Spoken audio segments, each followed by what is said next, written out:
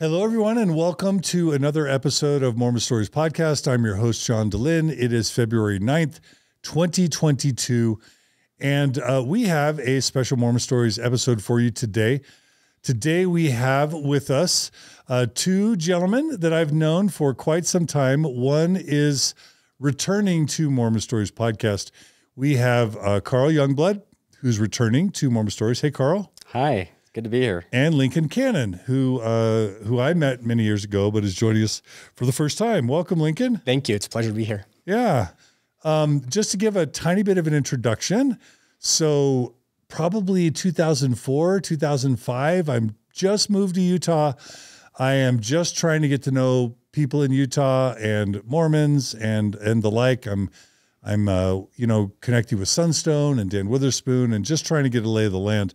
I'm invited to some house with a bunch of young people, younger than me, and it was part of a internet group called SWAB, or Spock with a Beard. It was an acronym for Spock with a Beard, and I meet these people that are all kind of young, fun people, kind of progressive Mormon types, and they've got this group. This is pre-Facebook. This is probably pre-YouTube, and they're just all forging this really lovely community of really thoughtful young people who like to have intellectual discussions. And over time, like all the internet forums of the day, they've kind of all passed away or gone away. I don't know what the status of SWAB is. But as SWAB kind of started declining, some of these friends in this group started more and more talking about something called transhumanism, which is what the topic of today's Mormon Stories episode is going to be about. But those of you who happen to have caught Carl Youngblood's episode on Mormon Stories a couple years ago, Carl would have given a bit of an introduction to transhumanism there. But because I felt like I was really interested in talking to Carl about his Mormonism, about his progressive Mormonism, about how he still believes in Mormonism, in spite of the challenges to its historicity and its truth claims, etc. I think maybe our conversation about transhumanism got a tiny bit derailed in that. But also I've just enjoyed keeping up with Carl, and I've always wanted to have Lincoln on. But then if I could also just add one extra layer. On Mormon Stories podcast, one of the reasons I wear this Thrive hat, it's not an MLM, it's not a for-profit venture. It's literally just this idea that, you can thrive, you can do well, even if you're not a normal Mormon and an average everyday Orthodox conservative Mormon, you can still find healing and growth in community, either as a progressive Mormon or as an inactive Mormon, or even if you've left the church. But the whole idea behind Thrive and this new Thrive initiative that we have going with Margie, where we're going to be bringing people on to Mormon Stories podcast to tell their stories of how they've thrived sort of outside of Mormon orthodoxy, we'll say. This is going to be kind of a pre-interview in that spirit. And the reason why we're not just having Margie here to do a regular Thrive story, which is what you're going to be seeing in the future, is because in this case, Lincoln and Carl still are active, and I'm guessing they would identify as faithful Mormons. So it doesn't quite fit the Thrive story model. But is that true? Both of you guys attend the church and identify as active faithful Mormons, right? Yeah, I do. Yeah.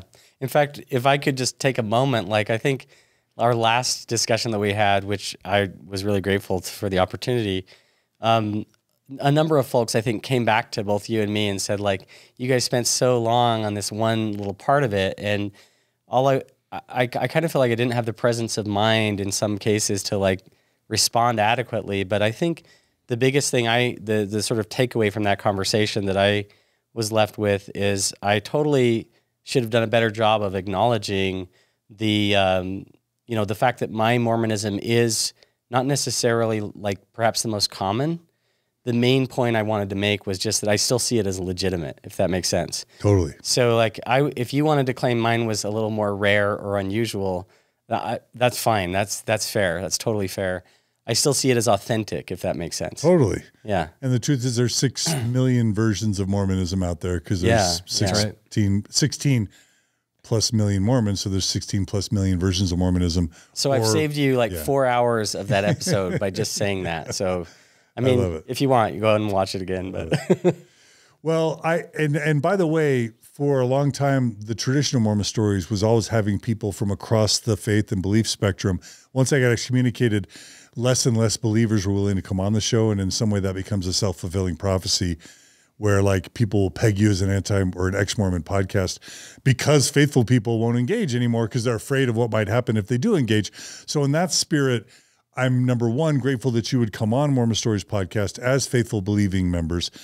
And also that you know, would be willing to share, you know, what you think and feel, because it's just always been in the spirit of Mormon Stories to have people like you on. So in that sense, thank you so much for being willing to brave whatever disciplinary action might, you know, potentially you might be at risk for, which is probably none. But, probably none. But I feel pretty good about it. But yeah, thanks. I'm thankful for the opportunity. It's nice of you to invite. My pleasure. So just to kind of finish the thought, I love sharing on Mormon Stories podcast anything that helps people find community, anything that gives people a sense of identity or meaning or purpose, whether they're in or out of the church. If it's not just regular vanilla flavored Orthodox Mormonism, it has a place on Mormon Stories. And what I do know for sure is that there are many super bright, thoughtful people that have taken to transhumanism and Mormon transhumanism. And you guys have had this conference that you hold every year where people like Rosalind Welch and Richard Bushman and other super smart people have spoken at. I want to say Adam Miller. Yeah. You know, a lot of the people that we've had on Mormon Stories podcast in the past, a lot of people that our listeners either used to respect or even still respect today have been guests to your conference. This isn't kind of necessarily kooky, nerdy, fringe people. These are super smart, capable, accomplished professionals and lots of other types of people who have found meaning or value or purpose or community or solace in the philosophy of transhumanism. I know transhumanism is a much broader movement than just Mormonism or post-Mormonism. Right. I'm also guessing there are post-Mormons in your Mormon transhumanism movement. And so what today is all about is introducing transhumanism to you, my listeners and viewers, our listener and viewers, to let you know what it is, why it might be interesting or important or valuable, and to just share it with everyone as an option for people to add, whether they're in or out of the church, regardless of your belief perspective. It just might be something that could enhance your life. And that sort of corresponds with the whole Thrive initiative. And that's why we're having you guys on. And before I just throw it to you guys, I also want to introduce my cherished and valuable side host and partner in righteousness and goodness, Kara Burrell. Kara. Hey, fellas. You made it. Yeah. John had a busy morning and he went from one live stream to popping into this. I walked in, met the guys in the hallway, said, we're doing a podcast right now. Let's get on it. Well, Kara, as my listeners and viewers know, you've added so much to, we just passed 50,000 subscribers on YouTube today during our live stream. Yeah, congratulations. And, you know, for some, that's nothing. For some, if it's not under, you know, millions, it's irrelevant. In the Mormon world, that's big. There aren't a lot of Mormon-themed YouTube channels that have over 50,000 subscribers. And with your long-form content, I'd say that's quite an accomplishment as well, you know? Yeah. Not everyone, you know, listens to the longer YouTube videos, so that's a lot. I'll be sending Brad Wilcox a basket of muffins. He helped push us over the top. Oh, yeah. The more the church does things, the more we have to report on it. The more we report on it, the more subscribers we get. It's just evidence of the problem that is evident, you know. Well, we're all trying to do better, right? That's part of what transhumanism is about progress. So, well, in a lot of ways, I also look forward in a weird way to challenges that the church faces in various ways, because I feel like it maybe helps some of the perspectives that we would like to share, you know, get a little more airtime or attention. I also feel like there are things that need to be improved and fixed and stuff. And so anything that brings that to light, that kind of helps truth to come forth, I think is welcome. Challenges are always opportunities to improve. Yeah. They always are. Now, whether we do it or not is another thing. But Totally.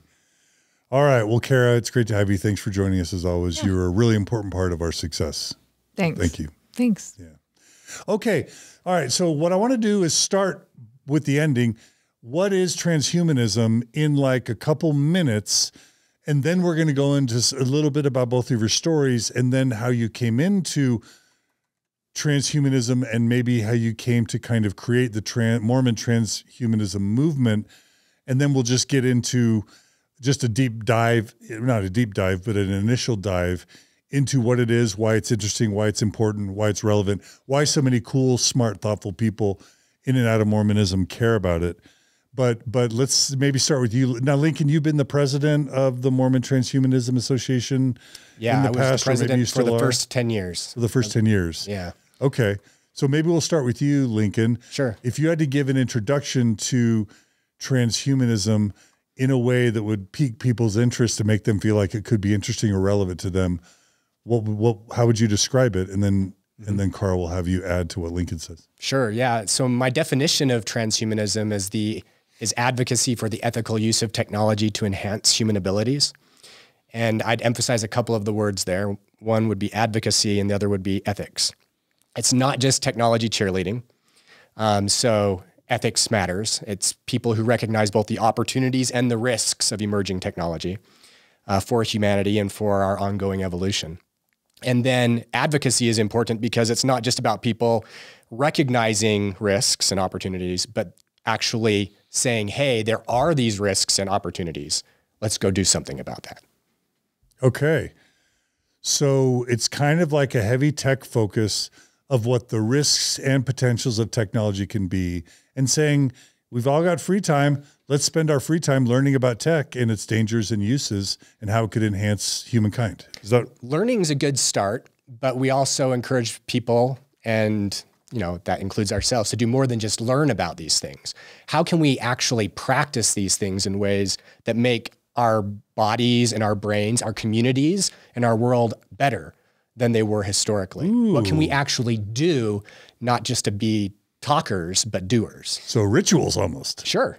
And I would even add that it's not just a matter of what we're doing with our free time. It also has a lot to do with what we're even doing with our day-to-day work. I mean, a lot of the people who are just working at a startup or working at any company, more and more, these questions about technology and which direction to take things, how to develop certain plans and ideas involve serious, cutting edge technologies, and the choices you make about which direction you want to take things in your business could have a lot to do with the outcomes for society and for individuals. I mean, right now we're seeing social media companies, for example, making choices about the ways that we will be interacting with each other that could have huge implications for the whole nature of our existence, right? Yeah, you guys in your outline, you listed like a bunch of the technologies that probably are some of the most common things to talk about amongst transhumanists. But go ahead and just rifle off some of the technologies that you guys would give as examples of technologies that really have the potential to affect the health and the well-being of humankind and the world.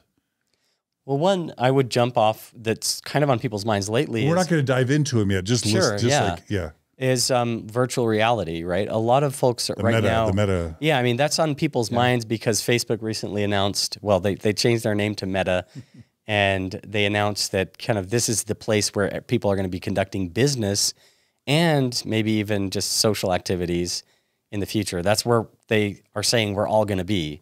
That seems like a radical shift in the way we currently interact. So I don't know. So the metaverse, that's one. Yeah. Biotechnology, genetics, CRISPR technology, nanotechnology and its future for molecular machines, potentially. There are cognitive technologies, brain-computer interfacing, brain emulation technologies. All of these have huge narratives developed around them in the transhumanist movement. I would add energy, new forms of energy extraction, like renewable energy, but also one area that's heating up right now and just the last little while is fusion energy. a number of companies have announced they're only a couple years, 2 or 3 years away from viable fusion, which up until That's a sensitive topic in Utah, right? With cold fusion and that whole debacle. I think only people like our age actually remember that story. But are you saying I'm old? What are you saying, Carl? What are you saying? I said our age. Carrie, have you ever heard of cold fusion? No. No? Okay. Pons, right? Wasn't it Pons and Fleshman or something like that? Yeah.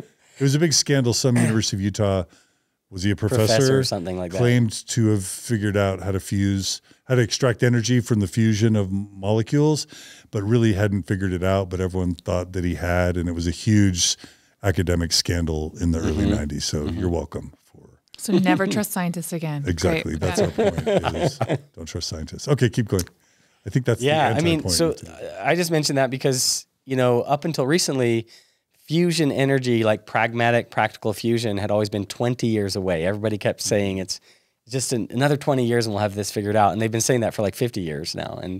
But now there's a few companies that are really saying they're super close. And the amazing thing that would be is like it would actually provide us with practically free energy all across the globe. I mean, just imagine what that would be like, So. Okay.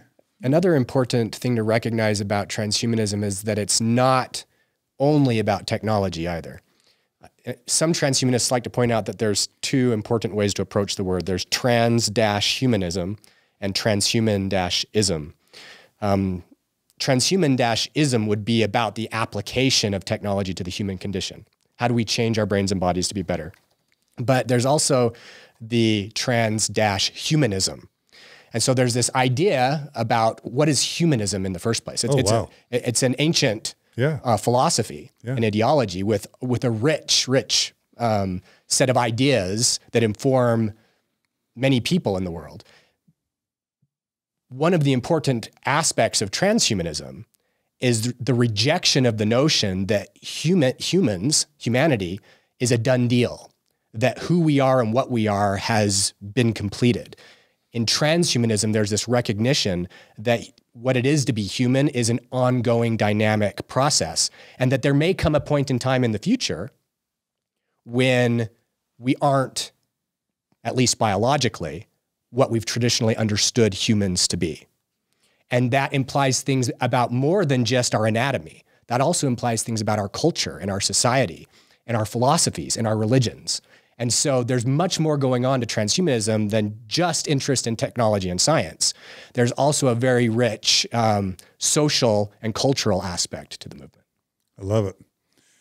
Okay, so now that we've kind of given an introduction to transhumanism, I want each of you to just spend literally just a minute or two kind of doing the bullet points of your early years / your Mormon story, and focus on the parts that you think lead breadcrumbs to transhumanism in terms of, because, and of course, Lincoln, your story, like Carl's, deserves its own deep dive. We're not going to do that today because I really want the focus today to be on transhumanism.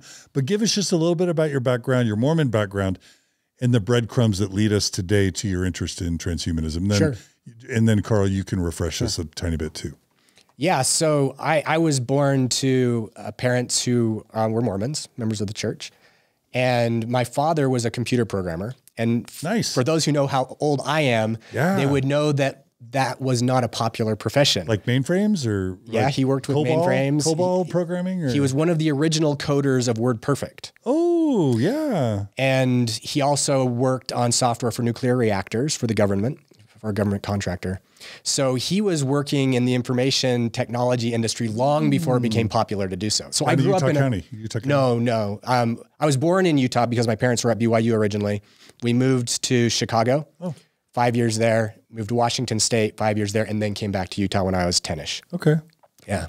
So dad's a computer programmer before it was cool. That's right. Yeah. And so that's what I grew up with. Did you have a TRS-80 when it came out? Like, do you remember we had different computers in our home. The coolest computer we had in our home when I was really little was actually kind of just a monitor that was connected to a mainframe in far away in another part of the city. Oh, wow. And when it wasn't being used for work-related stuff, my dad and I would use it to play text-based adventure games. Wow. on a mainframe computer. Like mud kind of stuff? Are you familiar with It doesn't matter. Legend of Zork? It wasn't Legend of Zork, sure, but along those lines. Yeah. Yeah, so just it describes something in text and you tell it what you want to do.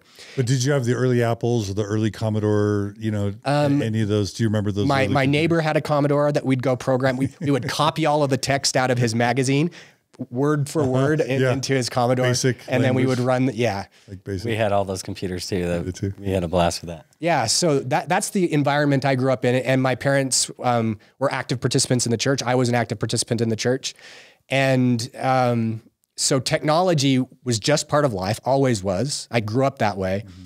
And so that was a little bit about my father. My mother, on the other hand, she was a convert to Mormonism from Catholicism. And her emphasis in her Christianity, even as a Catholic, and she liked it even more about Mormonism, was the emphasis on work, on doing something with our faith. She, all the time when I was a kid, she would quote the idea, the scripture, faith without works is dead. It's not enough to just believe something. What are we doing about it? Are we making something of this belief that we have? So I was raised by a very driven mother, very practical mother. My father was very technologically oriented. And so our interpretation of Mormonism was colored by those worldviews. Very practical, very compatible with technology. And in our home, there was never an incompatibility between science and religion. Nice. So evolution wasn't a boogeyman? It was never an issue in our home. Nice. It was an issue around us that we were, I don't know if people in the church today know how much more difficult it used to be to talk about evolution in the church. There was a time when it was hard. It was worse. Now, at least for me, it's easy to talk about. I know some people have varying mileage on that, but I talk about it regularly, not every time, but when it comes up in church, I talk about it, and it goes by fine now. But when I was a teen, Bruce R. McConkie would have labeled it one of the 7 deadly heresies. That's right. So it was bad. It was bad. Yeah. But it wasn't in my home. But I observed that around, and that was actually troubling for me as a kid to observe that it was a problem for other people. Yeah. Because I didn't for other see Mormons. for other people that, these were my friends and, extended family. Yeah. Why was it bugging them? I saw no problem with evolution being compatible with my religion. Yeah. And my parents didn't raise me to see any problem with that. Yeah. And so, over time anyway, I don't want to spend all the time talking about my history. I went through a faith crisis eventually, like lots of... Okay, really quick. So you did seminary? I did. Did you do the mission? Yes. Where'd you serve your mission? France, Marseille. Okay, fun. And then what'd you do for college? I studied philosophy at BYU. BYU, okay. And then you got married in the temple? I did. Okay. Yep. Okay, so you got all those Mormon check boxes. I checked all the boxes, yes. Okay, fun. And by and large, these are all experiences that I continue to value deeply today. Okay. Yeah. Okay, so around what year was the faith crisis kind of really started? Well, it started brewing as a teenager. Okay. And it didn't culminate until my father died of his 3rd cancer when I was a young adult, post-marriage. Okay. And that's when, very, very predictable challenges to faith hit me really hard, like they do to many of us. And I struggled deeply, for example, with the problem of evil, and various other things, but that was a big one. How could it be that God is there with all the suffering that I observe and now am experiencing and observing in my father? I mean, dying of cancer, he had esophageal cancer. That's a hard one. It was not pretty, right? Yeah. And so watching him go through that, having a good relationship with him, caring about him deeply and not wanting him to suffer that way. And then also seeing the way it affected my family. That was probably one of the harder times of my life. I was also a young parent at the time, had my first child just barely. I was trying to, start to support my family financially. So everything about life was stressful, but then he dies and it broke my faith. What year was this about? This would have been in the late 1990s. Okay. Yeah, my father died in 1998. Okay. Which also corresponds with the boom of the original World Wide Web was coming about that same time. Right. And I had worked for .com companies at the time when he died. I was working for a .com startup that eventually failed, like so many did. So you studied philosophy, but you got into tech? Because I grew up a programmer because of my father. Okay. Yeah, I later got an MBA at BYU as well. But yeah, nobody would pay me to be a philosopher. They would pay me to program computers. Yeah. So I spent a couple of decades in corporate environments doing computer programming, software engineering. All right, fun. Yeah. And so, yeah, I had a faith crisis. I continued to practice, continued to go to church during my faith crisis. I didn't talk all that openly about my loss of faith. I wanted to approach it as constructively as I could because I loved the people around me. Mm-hmm. And it was during that period of time when I was trying to reconstruct my own identity. Let me ask you, did you actually hit kind of a consideration of atheism or agnosticism during that time? Yeah, I did not openly identify as an atheist. With my close friends, I would joke that I was agnostic towards any extraterrestrial humanoid deities. That was the way I would try to put it to make it sounds a little funny, right? So it would relieve the tension and then we could talk about it. That's how Leonard Nimoy or Spock would describe his religious go. points of view, maybe. Yeah. But yeah, I mean, functionally, I was an atheist at that point in time. Okay. So you did hit that. I did. Should I say rock bottom, Kara? Is that an insult to call that rock bottom? I'm on top of the world. Yeah. And actually wasn't for me the hardest part about it. There were harder parts about it in more kind of fundamental ways about just creating value and purpose in life. Mm-hmm. The question about the existence of God was tangential in some ways to those deeper issues. Yeah. That like what are you going to do with your life, basically? Yeah. What was the value of living? Yeah. You know, what should I make of this? Mm-hmm. And so yeah, it was a hard time for me, and I don't want to say that in a sense that I'm asking for any pity. I'm not, because almost all of us go through a hard time like that at some point. Sure. And I recognize that. So it's just more of an acknowledgement that, hey, I'm like everybody else. Yeah. I've gone through this. And so during that period of time is when I encountered, and at first I didn't know it by name, but I encountered transhumanism. And that and various other influences. Was it like on an AOL chat or like what? Do you remember? It was not on an AOL. So this was the late 90s. This is pre-Google. Early 2000s. Yeah. So Google came about during the period of time. Yeah. Two of the influences that I encountered separately, and I didn't know at the time that they were actually kind of part of the same movement, were a philosopher called Nick Bostrom. He's a philosopher out of the UK, Oxford University, and a technologist inventor named Ray Kurzweil, inventor of the Kurzweil keyboards. Mm-hmm. I encountered various things that they had written during that period of time, and I didn't know that they were connected ideologically at the time, but I started reading some of their thoughts, and they resonated really deeply with me, and in strange ways that we're going to talk about, really deeply with my Mormon background as well. There were other influences that also kind of mattered a lot to me during that period of time. I was reading a lot of William James, the philosopher. I was reading a lot of Friedrich Nietzsche, the philosopher. And oddly, I was also going back and very carefully reading the New Testament, especially the epistles of Paul at that time. And those were all big influences on me during that same period of time when I encountered transhumanism. So that leads up to the point where I bump into transhumanism. That might be a good place to. Okay. So like do you remember reading the word transhumanism when, do you even remember like finding out that it was a named philosophy with the community behind it? Do you even remember where and when that happened? Yeah. So one of the philosophers I just mentioned, Nick Bostrom, the first paper that I ever read that he wrote was in Philosophical Quarterly. And the title of the paper was, Are We Living in a Computer Simulation? Really? Back then? Oh, yeah. They were talking about that? I mean, that's an idea that people talk about. The proponent or the initial... not the first, but yeah, very early. One of the first to kind of describe and articulate the simulation hypothesis, right? Yeah. Wasn't he pretty much... It's attributed to him, right? Well, the formalization of it, yes. Yeah, okay. The argument. And like I said, it was published in Philosophical Quarterly. This is a high-quality philosophical journal. So yes, philosophers have been talking about that idea for a lot longer than popular media has been talking about it. Fun. Anyway, I encountered that, and I followed up on his background, and it turned out that he was one of the founders of an organization called the World Transhumanist Association.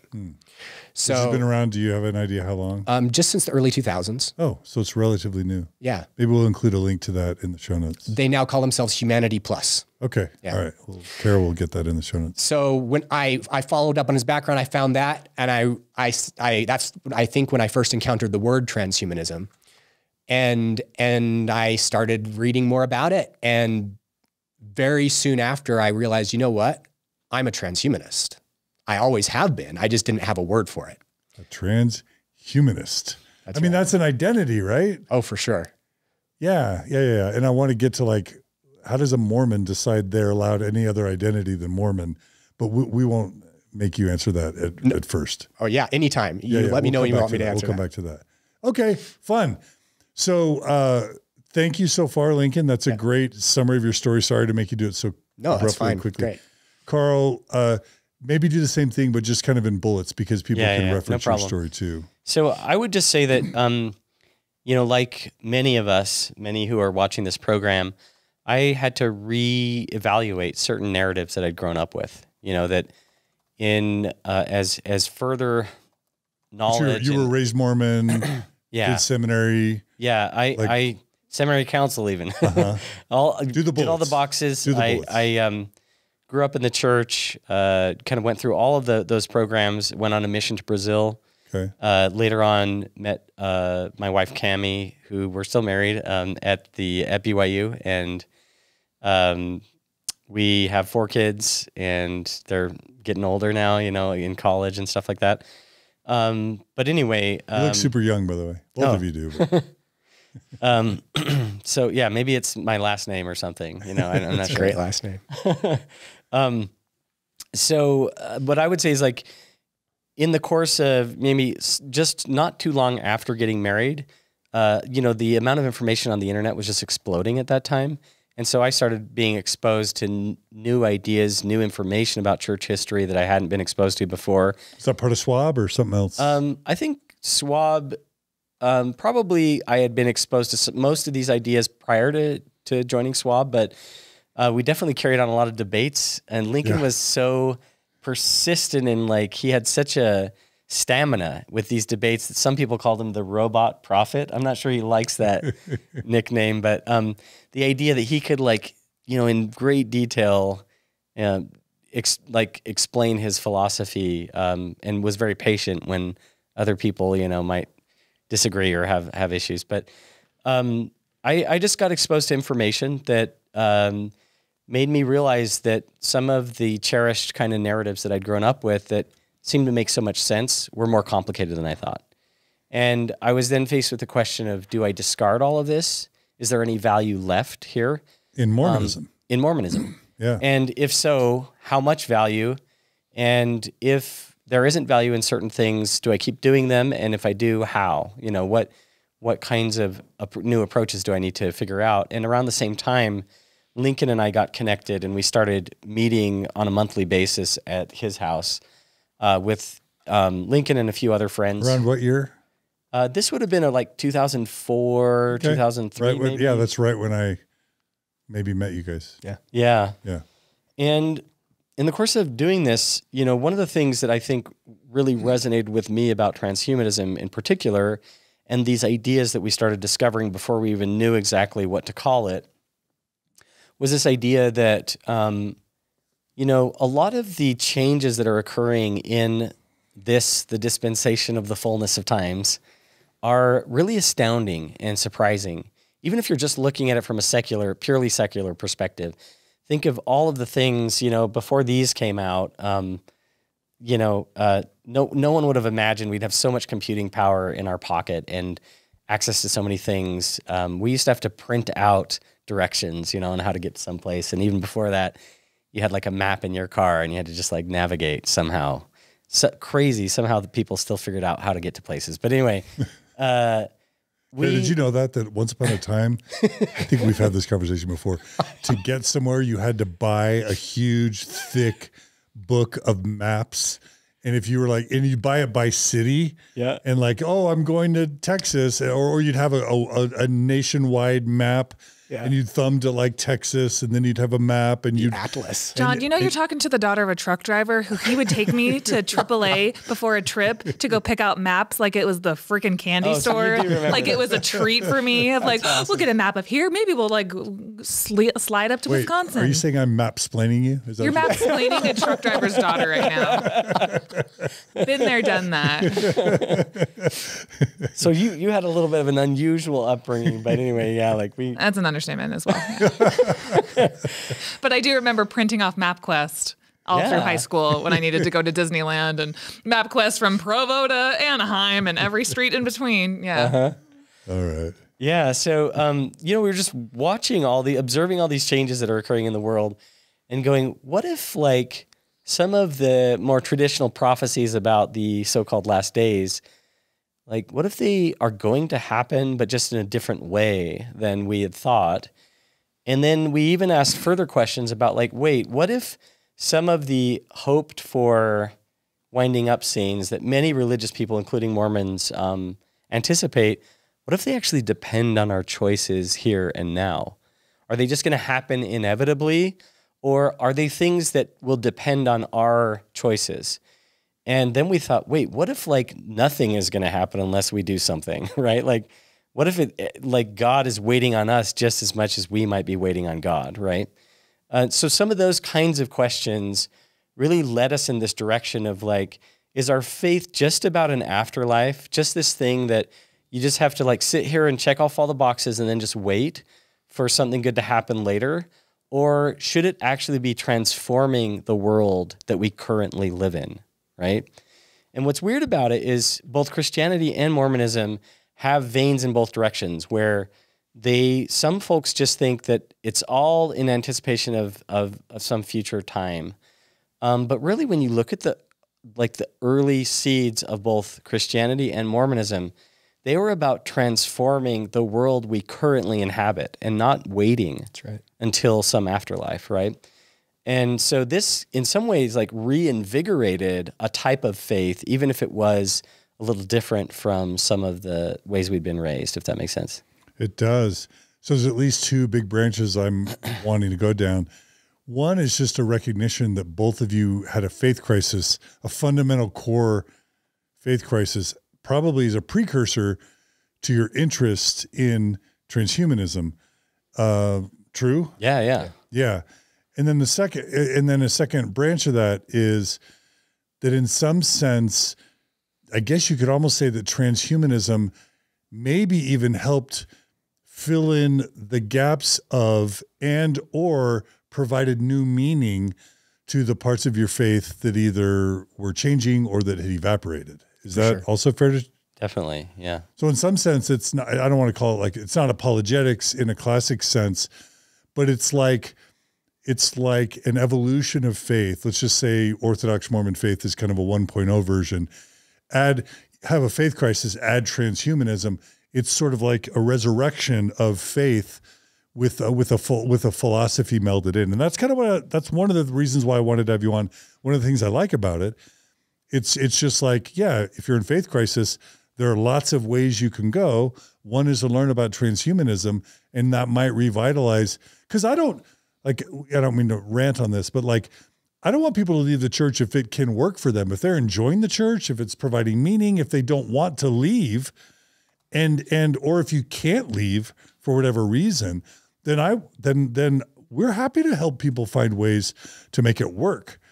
And so I guess that's one thing that strikes me is transhumanism isn't fair Mormon, but transhumanism is a way potentially to revitalize your Mormonism into a new version. A good friend of mine shared a really moving description of her faith crisis, and she described it almost as in a way what the original sort of followers of Jesus may have felt like when he died.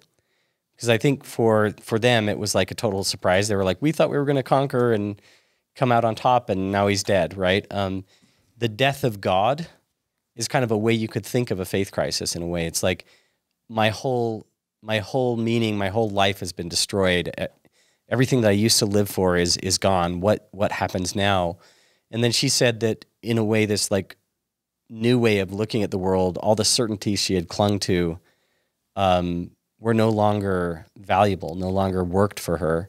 But in a different way, she found God again. God had raised from the dead again, but in a form that she hadn't been looking for, right? And so for her, this was a different, thing that she had found, but it was interesting to use that analogy to talk about a faith crisis that, all the reasons for getting out of bed in the morning had somehow gone away, but then there were some new ones that you found. And I think each person here probably can relate to that in some way or another. Like each of us has had to find new motivations and reasons for getting out of bed in the morning. Right? Totally. Cool. Okay. And so I love that. And then it sounds like, tell me if I'm wrong, but we when we had Randy Bell on recently, we talked about God and Christianity, and we talked about kind of, this is a term I remember learning a few years ago, the big G God versus the small G God. The big G God is maybe the God that it's the God of the lost keys. It's the God that many of us were raised with in Mormonism, where it's like, oh, little white boy in, Hiram, Utah, loses his keys, prays, Heavenly Father helps him find his keys. Heavenly Father's like this grand puppet master that's orchestrating everything that happens on the earth. A sparrow doesn't fall without God sort of, when people die, it's God deciding who's dying and where does the hurricane go and who dies and what illnesses are allowed versus not allowed. That's kind of a certain, let's say, big G interventionist kind of God. And then we've talked about this idea of a small G God, or maybe a deistic God, which is more this idea that God set things up, but then for whatever reason has become busy or is preoccupied or has moved on, or just doesn't feel like direct intervention is the way, which then introduces this idea that I love, which almost sounds a little bit Buddhist-esque, which is, no, live in the present moment. Don't focus on the afterlife. Don't focus on the past. We have to create our future because there's no God that's going to save us. In some sense, maybe God set things up. Maybe there is power out there. But if anything's going to happen, it's going to be us saving ourselves, or we're an important partner with God in whatever's going to happen. And that's why it's a small G God, because it implies that God can't transform us without our active reciprocation and participation in that transformation. And that's what I'm hearing is it's actually refreshing. It's a point of view that I actually value and find important, because if we just think God's going to save, that's the most destructive form of Christianity I'm aware of, is this idea that we're not responsible stewards of the earth. God's going to save us. Let's just go buy tents and ammo and go up to the mountains because God's got to deliver us, because otherwise this life sucks and only Jesus can escape. That we're not getting anywhere with that philosophy. So you were saying it's escapist? Yeah, it's escapism. Yeah. On what, this version of theology that you're describing, and it's sad and it's destructive. Yeah. The one qualifier I would put on your accounts, though, is that I wouldn't privilege that account of God with a big G. I prefer to give the big G to the account of God that makes us co-creators, that makes us the children of God, that makes us the church of the firstborn, that makes us take on the name of Christ and do the works of Christ, to console, to heal, to raise the dead. That's the big G God. And yes, it's much more messy, but much more worthy of our reverence and emulation. You don't love the demotion of, and I wasn't trying to demote God. I know you weren't. More a philosophical kind of, but I just don't want to give the privilege to the others. What do you mean? I don't want to give the poor theology the privilege of getting the capital G for their God.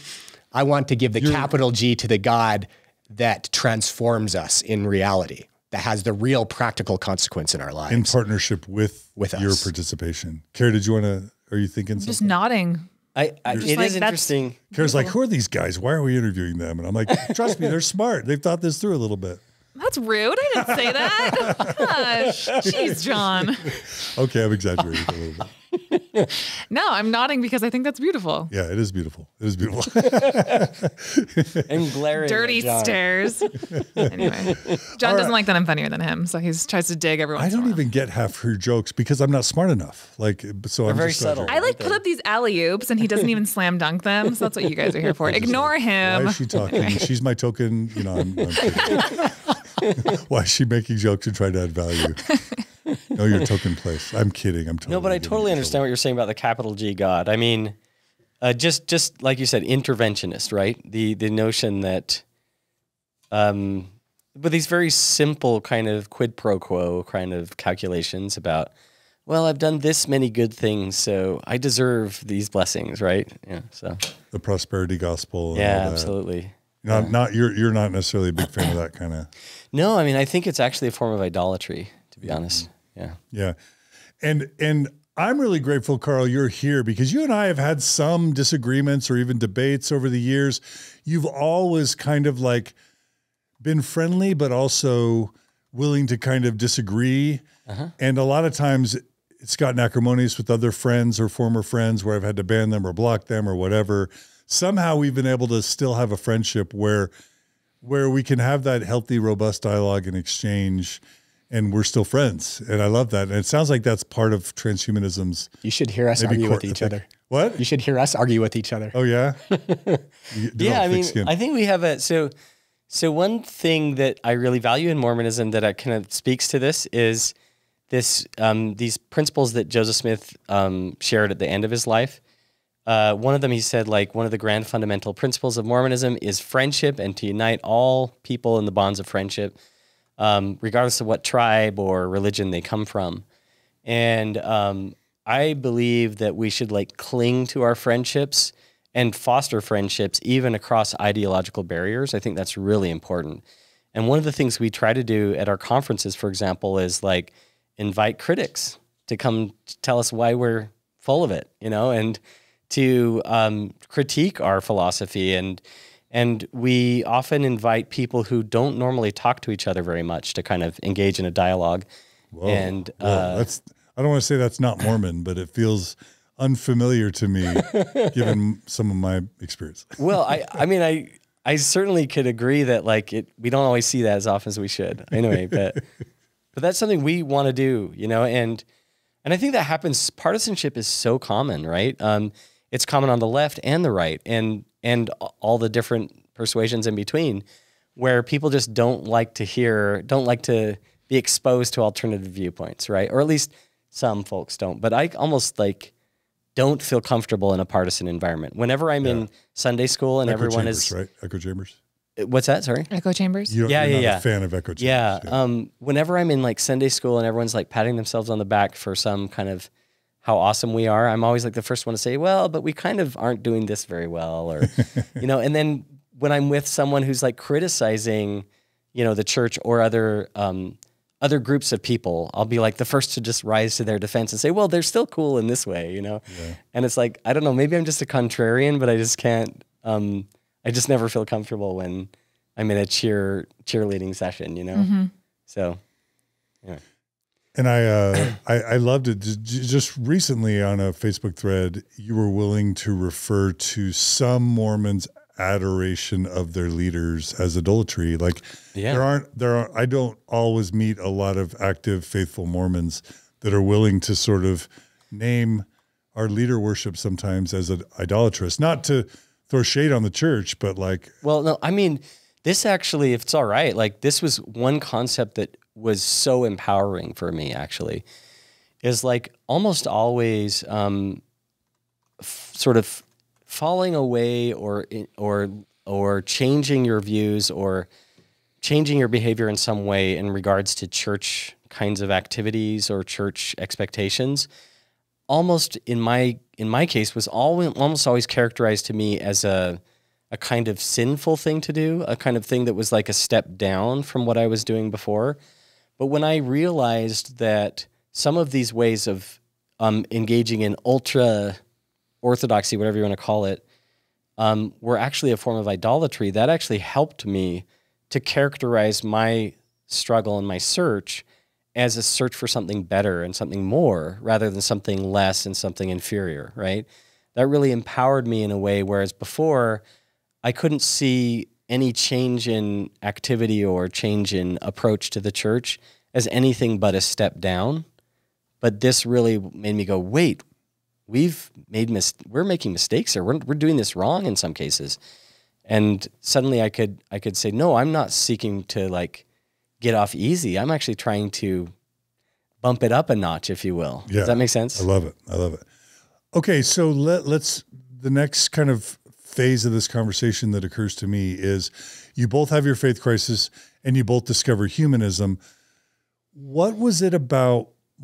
So what you could have done is just kind of like, okay, I'll do transhumanism over here and I'll also be a Mormon or not, but they could have been very paralleled. Was there something about Mormonism, or were there things about Mormonism that were like, whoa, wait, there might be connections here where kind of like the peanut butter and jelly sandwich or the Reese's, like the peanut butter and the chocolate might go good together. What was it about Mormonism that you felt connected enough with transhumanism to make you want to kind of put the peanut butter and the chocolate together? Oh yeah, for sure. It's definitely that way. Transhumanism and Mormonism are better together. And there's a lot of reasons for that. Some that I'll mention that come to mind offhand include, first of all, that Mormonism is a physicalist cosmology. In Mormonism, in our scriptures, we read that all spirit is matter. That already situates Mormon cosmology squarely in the realm of science. At least it should.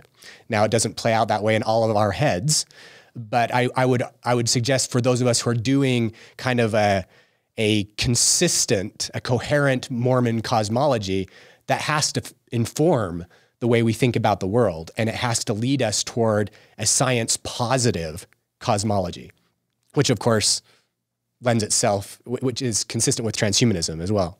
Another important area of overlap was that in Mormonism, Joseph Smith situated us in the dispensation of the fullness of times, when knowledge never before revealed would come to earth that would enable us to do things we were never able to do before.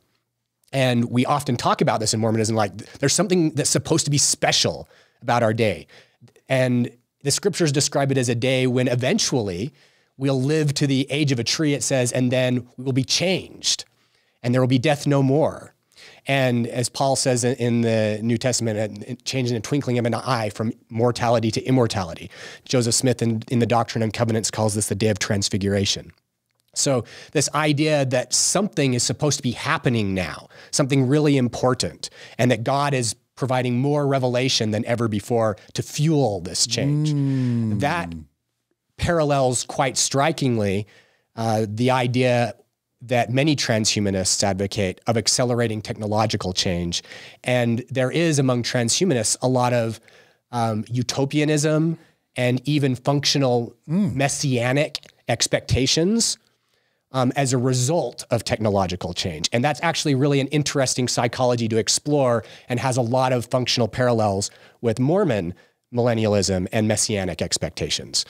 So technology could save us or deliver us, or technology could help us live in Zion, a technological Zion. And there's also apocalyptic risks, right? Right. Evil AI could thwart these good outcomes. We have to pay attention to that. Or maybe from the traditional religious perspective, maybe Satan in the apocalypse will do great damage to the work, but God ultimately prevails, as the story in the book of Revelation. Does that make it necessarily metaphorical? In other words, one interpretation of that is the second coming of Jesus, or a God, or a second coming, or the adversary.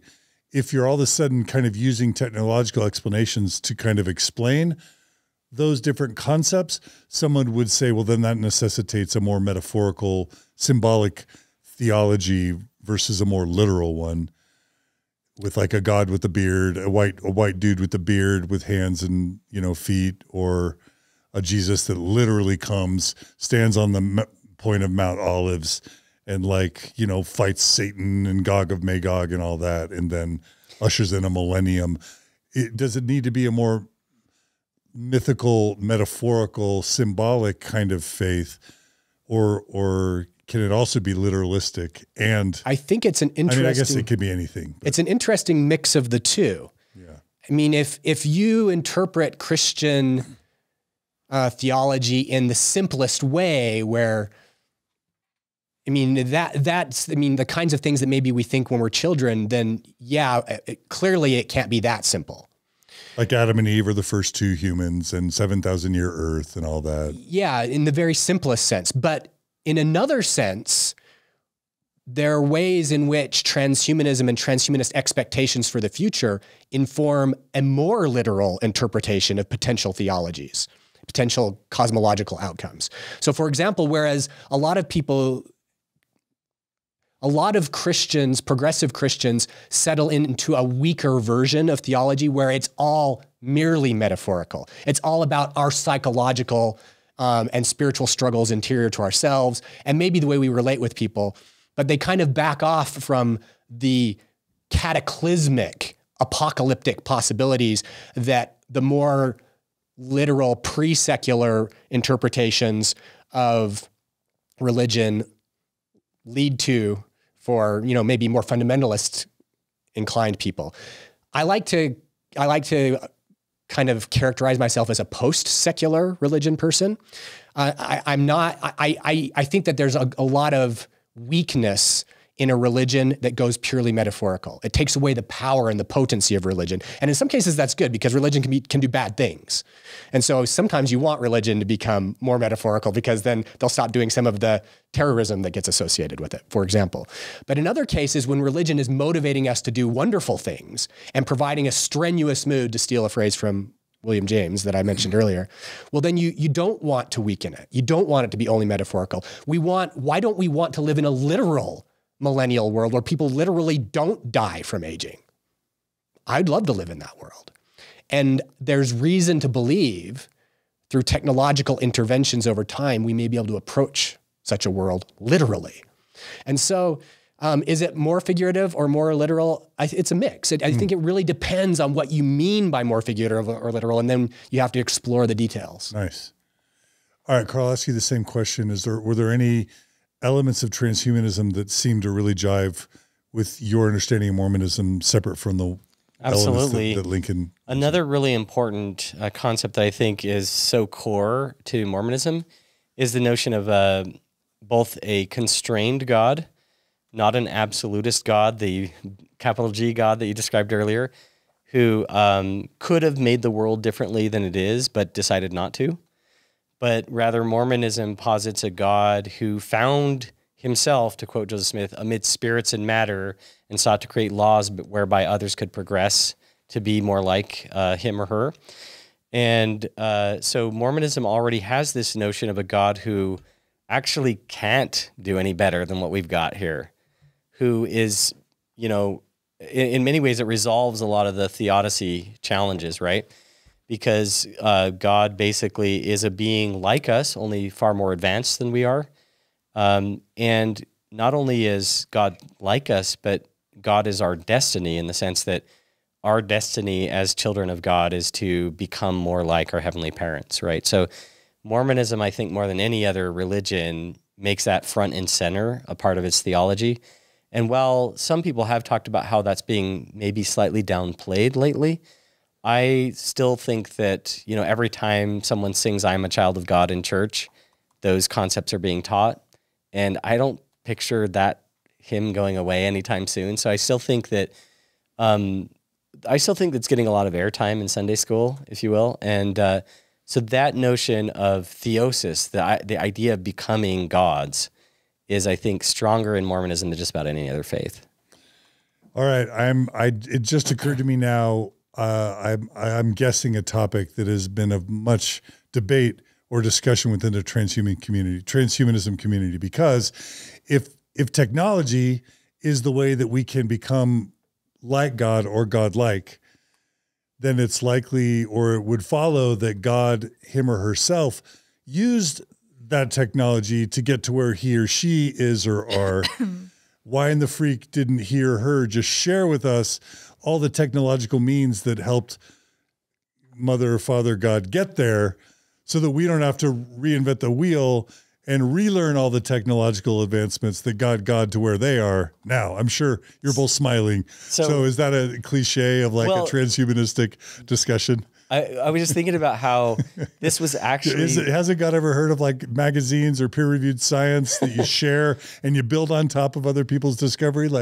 So this exact question was asked and answered by Richard Bushman at our conference. I love it. And me and Richard, we're homies. Brother Bushman. We're soulmates. He shared like what other Mormon thinkers have said about the topic. And he said that they like presented 3 potential models for like how it could go down.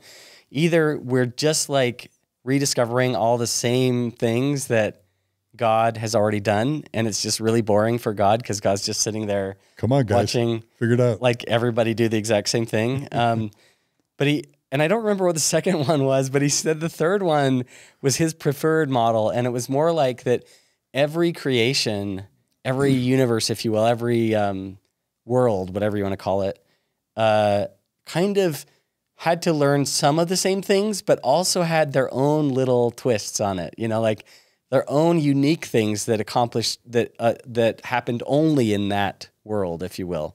I thought that was kind of a cool way of thinking about it. But at any rate, the question of like, why, so I think some Mormons would respond, well, actually God is revealing this all the time. And in fact, whenever those eureka moments happen in the sciences and in other disciplines, that they're kind of a form of revelation, right?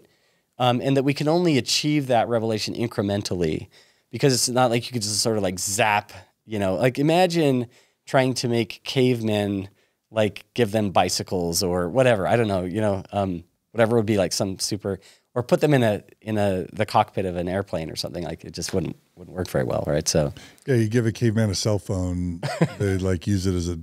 They don't have a cell tower for one thing. But anyway, yeah. I think if we consider the purpose of life to be only feeling okay, to avoid suffering, maybe, then nothing about this world makes any sense from a theological perspective. That's a great reason to be an atheist, in my opinion, if it's just to avoid suffering. And you're right, transhumanists debate this a lot, and there are a lot of atheist transhumanists because of this, because their reasoning is, we're solving so many problems, and we anticipate to solve a lot more. I mean, transhumanists are pretty optimistic about our potential, even if, of course, we ought to also be caring about the risks along the way, and the best transhumanists do. But we're optimistic about our potential. We tend to really think humans will become immortal. Okay, that's pretty optimistic. And if we're going to become immortal, why wouldn't we just give that to our creations? And that's a really challenging question on its face. But then you have to step back and say, okay, well, if we just wanted them to live the kinds of lives that we are already living, the answer to that question is we would give them that immortality, just like we expect to have it ourselves.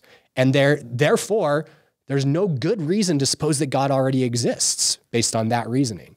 So if God does exist, take the logic one step further. If God does exist, there must be some other reason why this world exists beyond the evasion of suffering.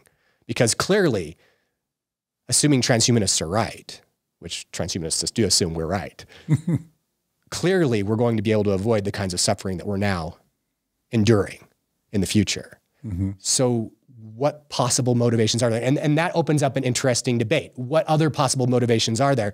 For me, there's only one that can justify the kind of suffering that we observe and experience in this world, and that's theosis. Because theosis is not just about raw power. Theosis is not, when we talk about, and this gets back into the question about how Mormonism complements transhumanism, this is an important part of it. Becoming like God is not just becoming more powerful. It's not becoming like Zeus. In Mormonism, the archetype or the prototype of God is Jesus Christ. And what are the virtues that we attribute predominantly to Jesus Christ? Two in particular come to mind: compassion, love, and creation, genuine creation. We're not talking about replicative creation. We're talking about the creation of a God, and a God who can create more gods. And that, in my mind, is the only justification for a superintelligence to create a world that emulates its own evolutionary history, complete with the risks of evolutionary history. Because we face serious risks, and serious suffering happens as a consequence of those serious risks. So in my mind, the only thing that justifies that is the possibility that traversing these experiences transforms us in more ways than superficially and permits us to achieve virtues that technology on its own, without experiencing the technology in certain ways, could achieve. So maybe you should unpack a little bit this notion of emulating its evolutionary history, because that might be a little bit hard for if God creates a world like ours, like what we're living in right now, and if God once went through what we're going through, which is a pretty basic claim to Mormon theology, right? God once was as we are, and we can become as God is. If God is doing that, then God is essentially emulating the evolutionary history that led to godhood. And per Mormon theology does that over and over and over again. And as I said before, if the only reason we can think of for that is that God's goal is to create beings who don't suffer, well, then God has chosen a really crappy strategy for getting there. Right. Because we keep suffering over and over and over again. Yeah. So there has to be some other goal. Sure. And that other goal, in my estimation, the only one that works for me, everywhere else led me to atheism. The only one that got me out of that perspective was the goal of theosis, creating more genuinely compassionate, genuinely creative beings. And I think that intelligent and powerful, right? Those also, Yeah. but on their own, they're insufficient. Yeah. Right. And technology can only ever be a tool to something more important, which would be compassion and creation. It's probably worth saying that other Mormon transhumanists also take different stances here. Like, we have some who think that God just doesn't exist yet, right? But God will exist in the future. Interesting. But anyway, you had a question. I had a question. You mentioned like living forever, immortality. So in your Mormon transhumanist view, how do you view things that are supernatural, like the resurrection of Jesus Christ? Do you believe that that literally happened? And then Water into wine. I'm more talking about just like God becoming human and then going back to whatever. I would just love you to explain your ideas around the resurrection, and then Mormon theology that Christ will be coming back to reign for 1,000 years. How does that intersect with the technology and the ideas of immortality? So that must be a hot topic, because that's for sure. Mormonism loves talking about that. Take that first, or Yeah, we talk about this kind of stuff all the time. And I'm sure there's no answer because there's no one theology. No, we don't have like some official policy on any of this. This is Lincoln and Carl saying our perspectives. Although, our perspectives have a lot of commonalities with other Mormon transhumanists, of course. Even if you just share kind of a common or average view is fine. Yeah, so let's, you mentioned the resurrection. Many secular transhumanists, not all, but many secular transhumanists and probably most Mormon transhumanists aspire to resurrection for our dead loved ones and probably for ourselves in the future, a technological resurrection. We're not talking supernatural. So you use the word supernatural when you ask the question. A lot of transhumanists and Mormon transhumanists would reject the idea that any of it's supernatural, except in the sense that we just don't understand it yet. Mm-hmm. We don't have a scientific explanation for it yet. But the anticipation is that we would gain an understanding of it, and that God would give us means to achieve these ends. The Book of Mormon, of course, teaches that God operates through means. And Captain Moroni in the Book of Mormon says that God will not save us unless we use the means that God has already given us. And that theme carries all throughout Joseph Smith's articulation of theology. So Mormon transhumanists embrace that pretty thoroughly, that we aspire to resurrection, we aspire to immortality. We don't look at these as supernatural things. We look at these as things that will come about naturally, but that we have a lot to learn, clearly, before we can do that. And hey, by the way, Jesus in the New Testament tells his disciples to raise the dead. How seriously are we taking that? Well, transhumanists, Mormon transhumanists, take that pretty seriously. Let's figure that out. How do we do that? And I'm guessing the pathway that's often considered is you find their DNA somehow, you incubate it, you're able to regrow the person. It'll take more than that. Species. Yeah, I mean, if you think about it, the idea of growing a body that's like genetically identical to someone is one probably important part of it, but nowhere close to all their right? experiences and their memories. Their connectome, which is sort of the arrangement of all their neurons that we think, at least up till now, based on our understanding of neuroscience, is what makes a person who they are. In many ways, you are not the atoms that make you up, because 10 years ago, you were made up of completely different atoms, but now you're still John, even though you have completely different atoms, right? So there's this ancient philosophical concept called the ship of Theseus, which is about this idea of like this boat where every single piece of the boat has been replaced. Is it still the same boat, right? And that's the question that the philosophers are debating about, right? And so I think it's more effective to think of you as a pattern of information. And so when we are resurrecting somebody, for Lincoln prefers to think of spirit as that pattern of information. And I think it makes that sounds impersonal. It sounds slightly impersonal. Well, but it's you. Like it's the only you're the only pattern of information that's perfectly John. Nobody else is that pattern, right? I mean, when I held my daughter in my arms for the first time, I said, "You're such a cute pattern of information." And I gave her a name and a blessing, and I refer to that every night that she goes to bed. Sweet little pattern of information. It is nerdy, and I wouldn't use that word in church when I gave a blessing. No, we're not. We're having fun. Okay. No. Yeah, no, totally. But I think, doesn't that kind of make sense? You know, like this idea that it's not necessarily the atoms, but yeah. So resurrecting someone would be a lot harder than just growing their bodies again. And so I imagine a future in which, you know, I like to use this analogy of there's this really cool thing that I kind of got into because I'm into music and stuff, where this one company was taking really old, scratchy 78 RPM recordings of famous musicians playing their music back in a time when recorded sound had just gotten started and it wasn't very high fidelity, you know? So they had like Rachmaninoff.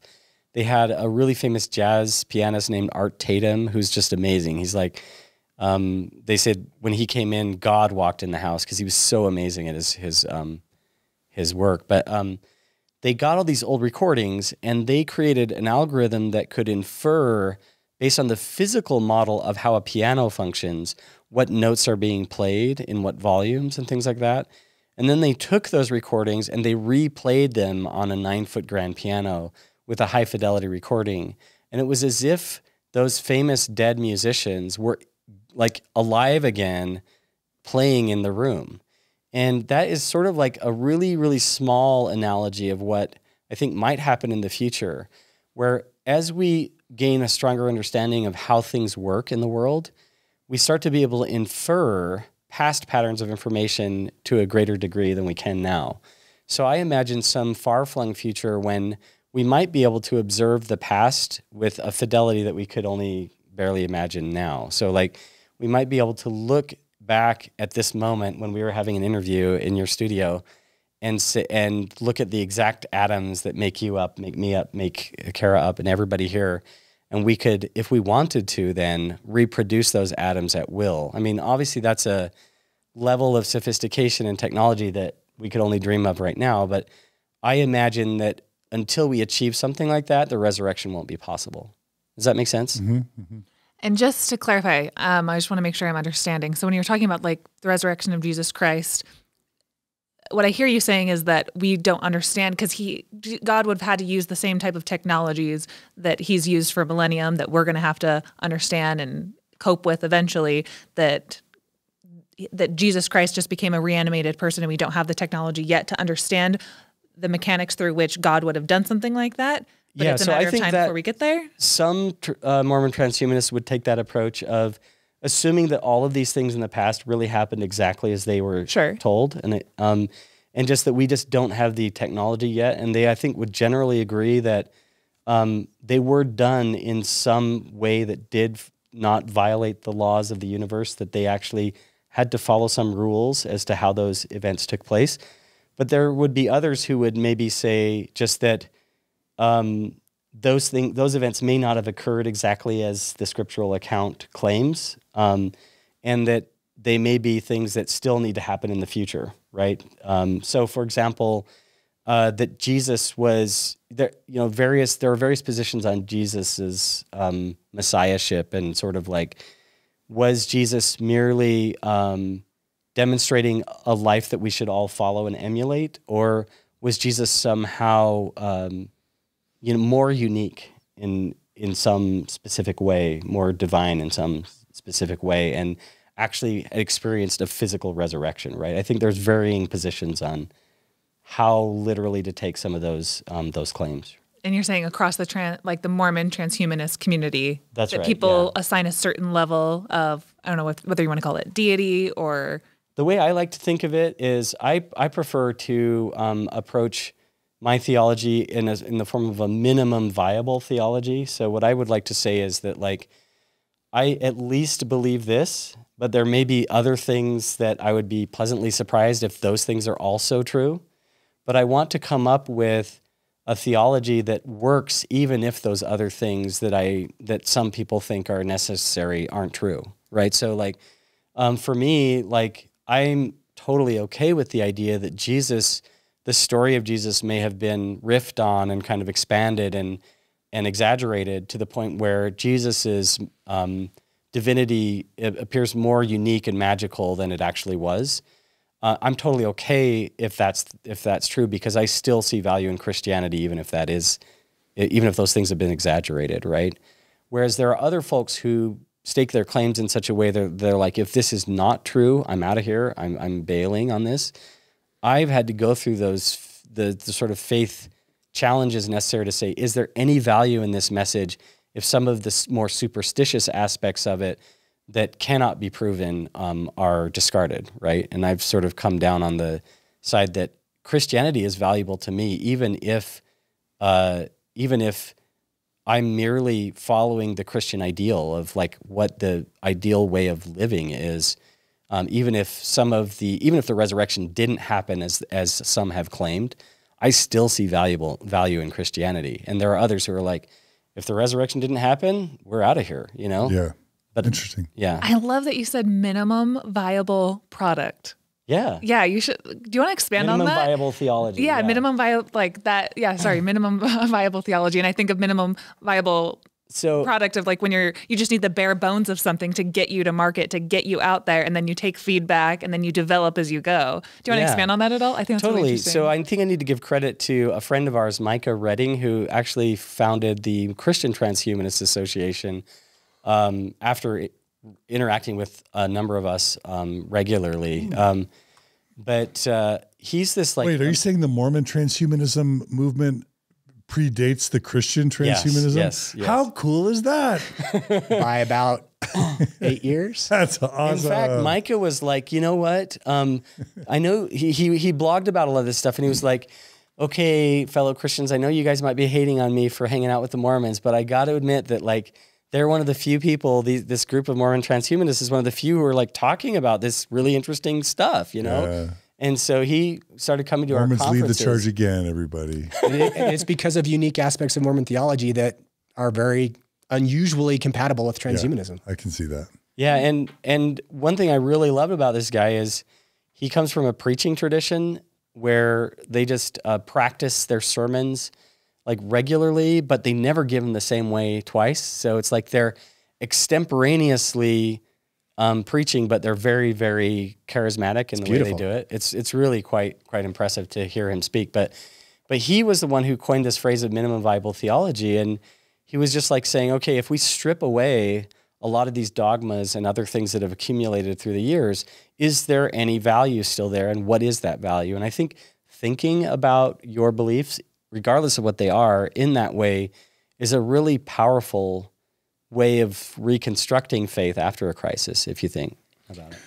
No, I really get that. And I can honestly, I mean, right now, obviously, the Mormon Church, in particular, the Church of Jesus Christ of Latter-day Saints, or the LDS Church, it's kind of it's at a crossroads. Some would say it's in crisis, but there's a lot of people, because of the internet, because of technology, ironically, just because of modernity and the accessibility of information, or the awakening of the general population to certain, human rights issues or social justice kind of issues, the Mormon Church is facing, along with a lot of other Christian faiths and just religion in general, a potential real decline and or potential extermination. And so I could see at some point, and I think about the White Horse Prophecy and like the Constitution hanging by a thread.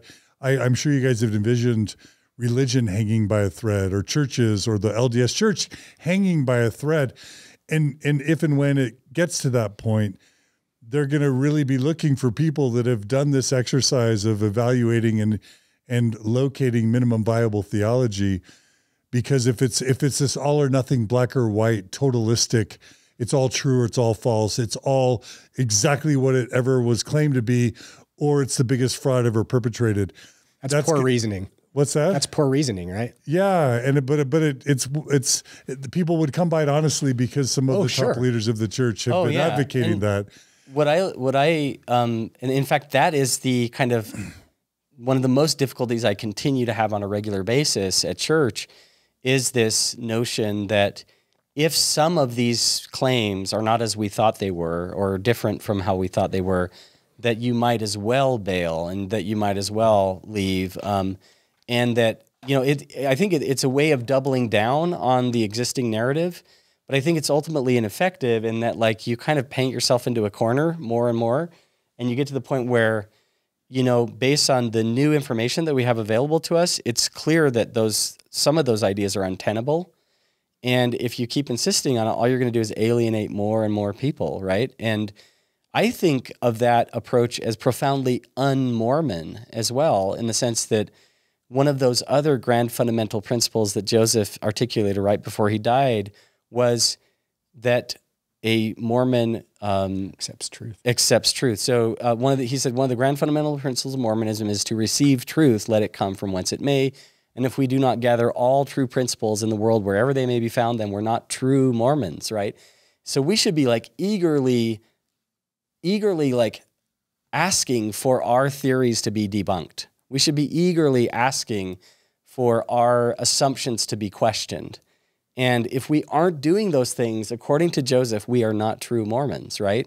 So I see that as a form of unauthentic Mormonism, this idea of doubling down on dogma rather than embracing truth. Even if it means you have to revise some of your core beliefs. Can I ask a follow-up to that? Because it sounds like if you do share these kinds of things with maybe your more typical Orthodox Mormons in a Sunday school or something, do you ever get accused of you being, idolaters of technology? And people are like, well, we're here to learn and to grow in our relationship with God. You're idolizing something outside of this core Mormon theology. Knock it off. Yeah, for sure. If that's what we were doing, I would agree with them that would be idolatry. But do you get accused of that? No, I don't, because I'm careful not to present it that way. Okay. And I also think that would be an inaccurate representation of what I do. The technology is a tool, and the Book of Mormon, all of the scriptures are filled with God giving people tools to accomplish the work of God. But those tools aren't in themselves the point. The point is our relationships and our potential. The point is our love for each other. The point is the capacity to use our love for each other to create something bigger than ourselves. And if we go to church and we talk about how important technology is, well, that's really not the point of church. Yeah, the technology is there, we can use it, and it can help us along the way, but the point of church is to talk with each other about the welfare of our souls, to reinforce each other in our commitment to take on the name of Christ, and to live in accordance with what that discipleship is. If I'm doing those things, and then I say, and by the way, here are some tools to help us get there, I never have problems, and I shouldn't. No, I think it's fair to say, though, that we regularly encounter some members of the church who are like saying, oh, but that's absurd. Like, none of this stuff is going to happen with technology. Like, there's no technology involved in the resurrection or whatever. We regularly encounter people who do push back on that. So I don't want to say that like there is no pushback. I do think Lincoln is especially diplomatic about the way he approaches things in church. And I often will not like, I more just like comment in a relevant way in a church setting and don't like try to sit there and throw out crazy ideas all the time, you know?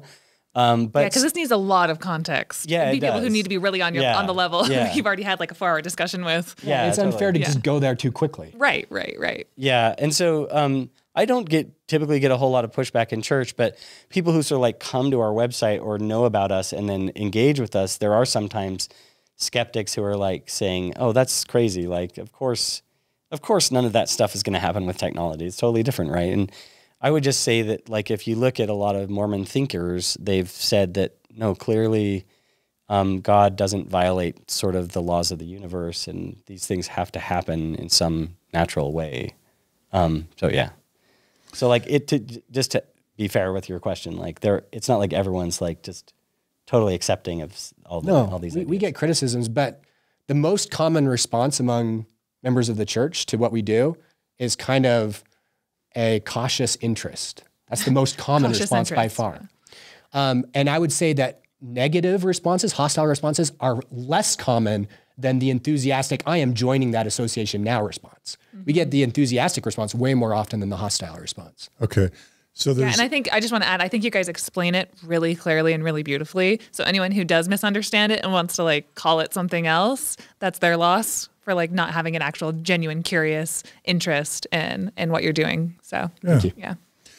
So maybe you've already answered this, but you know, there was a time I remember in the 90s, I think, or 80s, where the church actually, you know, discouraged, quote, study groups. There was probably a lot of concern about like dialogue and Sunstone and the Mormon History Association or whatever. And the church just, you know, they're the prophets. They interpret the scripture. They're going to tell you what's important. Stay away from study groups or anything that isn't kind of correlated.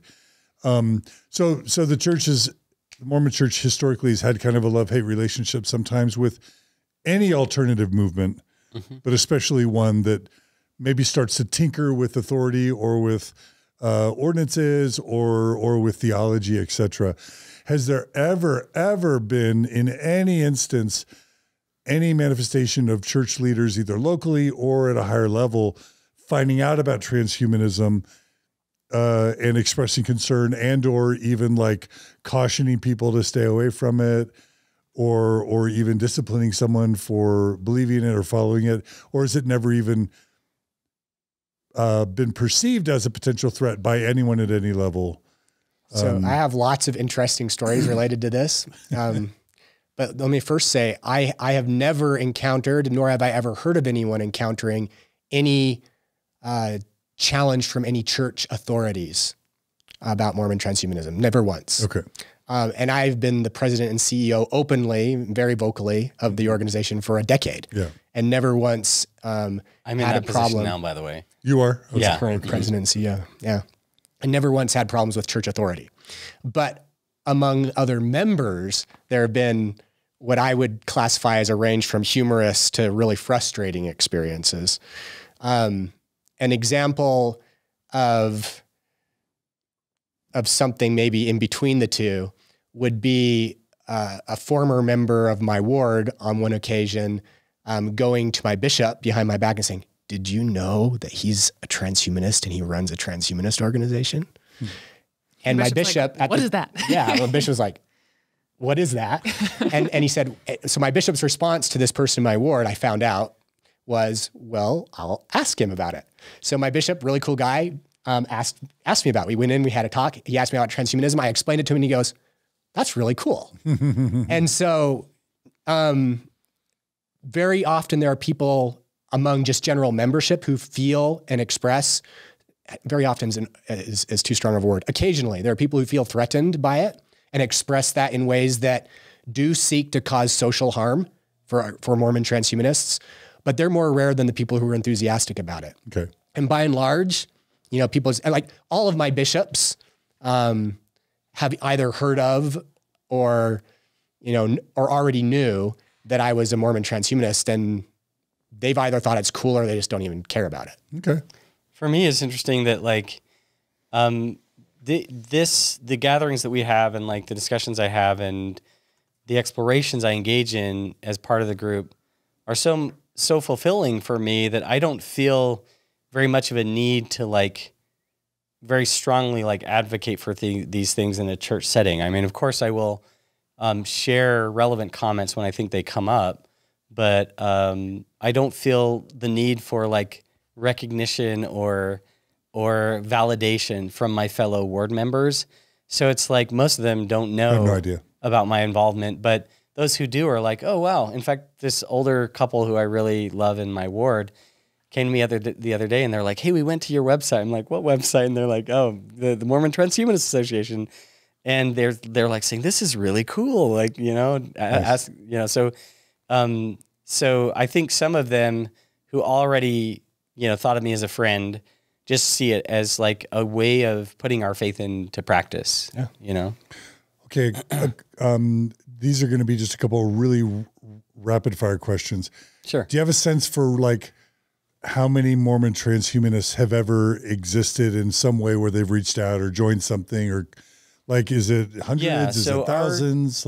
Our current membership, I mean, in some ways, like we suffer from the same weakness of the LDS church, where it's like anyone who's formally affiliated, just sort of generally we keep a track of that they've done that, but we don't always have as easy of a notion of like how many of those continue to think of themselves this way. But over 1,000 people, roughly like 1,100 or so, have affiliated as either basic or voting members. Okay. And voting members are those who can like select and be involved in the election of officers and board members and things like that. Is it a nonprofit? It's a 501c3 It's a nonprofit. Yeah, 501c3 nonprofit. And that would be between 5 and 10% of the overall membership. So like from 50 to 100 individuals are voting members. When you guys hold an annual conference, and at the end we're going to talk about the conference. Yeah. On average, let's say pre-COVID, what was the height of how many people would attend? I think our best attendance was when Richard Bushman came, and that was just over 100 people. Okay, fun. But we're actually expecting 200 people at the event that's taking place in March. It's going to be pretty big, and it has a breakout appeal, I think, that's a lot broader than some of the other topics we've covered. So we're kind of casting a wider net this time around. It's going to be focused on decentralization, specifically technologies like blockchain and Web3, which is something I've personally been really closely involved in, and Lincoln actually is pretty involved in that space as well. So we're really excited about this. It's a topic that a lot of people are curious about right now as well. And has theological ramifications. And we're bringing in actually some. Does God use Ethereum? What are the buzzword, the acronym? I'm totally botching it. Does God use the blockchain? The blockchain? No, but the NFT, fungible NFTs. Does God have NFTs? Does God have an NFT? Maybe you are an NFT. Am I an NFT? Is that what it is? Is the spirit never thought of an that NFT? one, but that's quite interesting. John is an NFT. I am an NFT. You'll have to come to the conference to find out. No, but I will say, and sorry for being a little bit sort of promotional at this moment, but we've had some generous donations that have made it possible to bring in some really top tier people who don't normally come to Utah. That I would say are well worth the price of admission. We're not breaking even on the conference. We never do. It's a money sink, but it's part of our core mission, which is to bring these ideas to light and share them with more people. So I would say if you're at all interested in blockchain and crypto or related technologies, it's well worth your while. I'm wondering what they could possibly have to do with religion. And while I'm on the topic, why don't I just throw out how they register? Is that okay with you, or do you want to wait till the end? Or yeah, but we will do this at the end. Yeah, so just go to mtaconf.org. And we did make a special promo code for Mormon Stories listeners. So MS Friend, all caps, one word. All right. Kara's getting this down. We'll get you 20% off the conference. Okay, fun. There you go. And the early bird rate ends on February 15th. So jump in there if it sounds exciting to you, because it won't. It will slightly increase in price, but yeah. And I've got a few more questions, so I don't want to lose people. My turn. No, can I ask a question? Okay, you want to volley? Okay, go ahead. I'll come back. Okay, so you mentioned the ways that you feel like transhumanism and Mormonism, what's the word? Configure nicely together. Complement nicely together. What are some ways that maybe they don't, And I don't know if this is true, but this is the first one that comes to my mind. When I think of the future, I think of us moving into more of a polygendered, less gendered, like less divisive about our gender differences is what I view in the future. And Mormonism has a theology that has a lot to do with, gender being eternal from the pre-existence. How does transhumanism and Mormonism work out those ideas? Sure. I'll start with the Mormon aspect of it, just to let people know what context I'm answering the transhumanist part in. Mormonism in the Proclamation to the Family talks about gender being eternal. It does not say that gender is unchanging. Those are very different things. In fact, the scriptures reject the notion, DNC 19 in particular rejects the notion that eternal is unchanging. And it actually goes out of its way to say that God uses that to provoke us, this idea that eternal is unchanging, because eternal damnation is not endless. It actually ends at some point. It changes. So eternal is not the same thing as unchanging. And I totally share the church's perspective that gender is important. Now, many members of the church might think that that means that there's only binary important genders. I think that there's evidence to the contrary, that there's not just a binary of genders, and that gender is often constructed.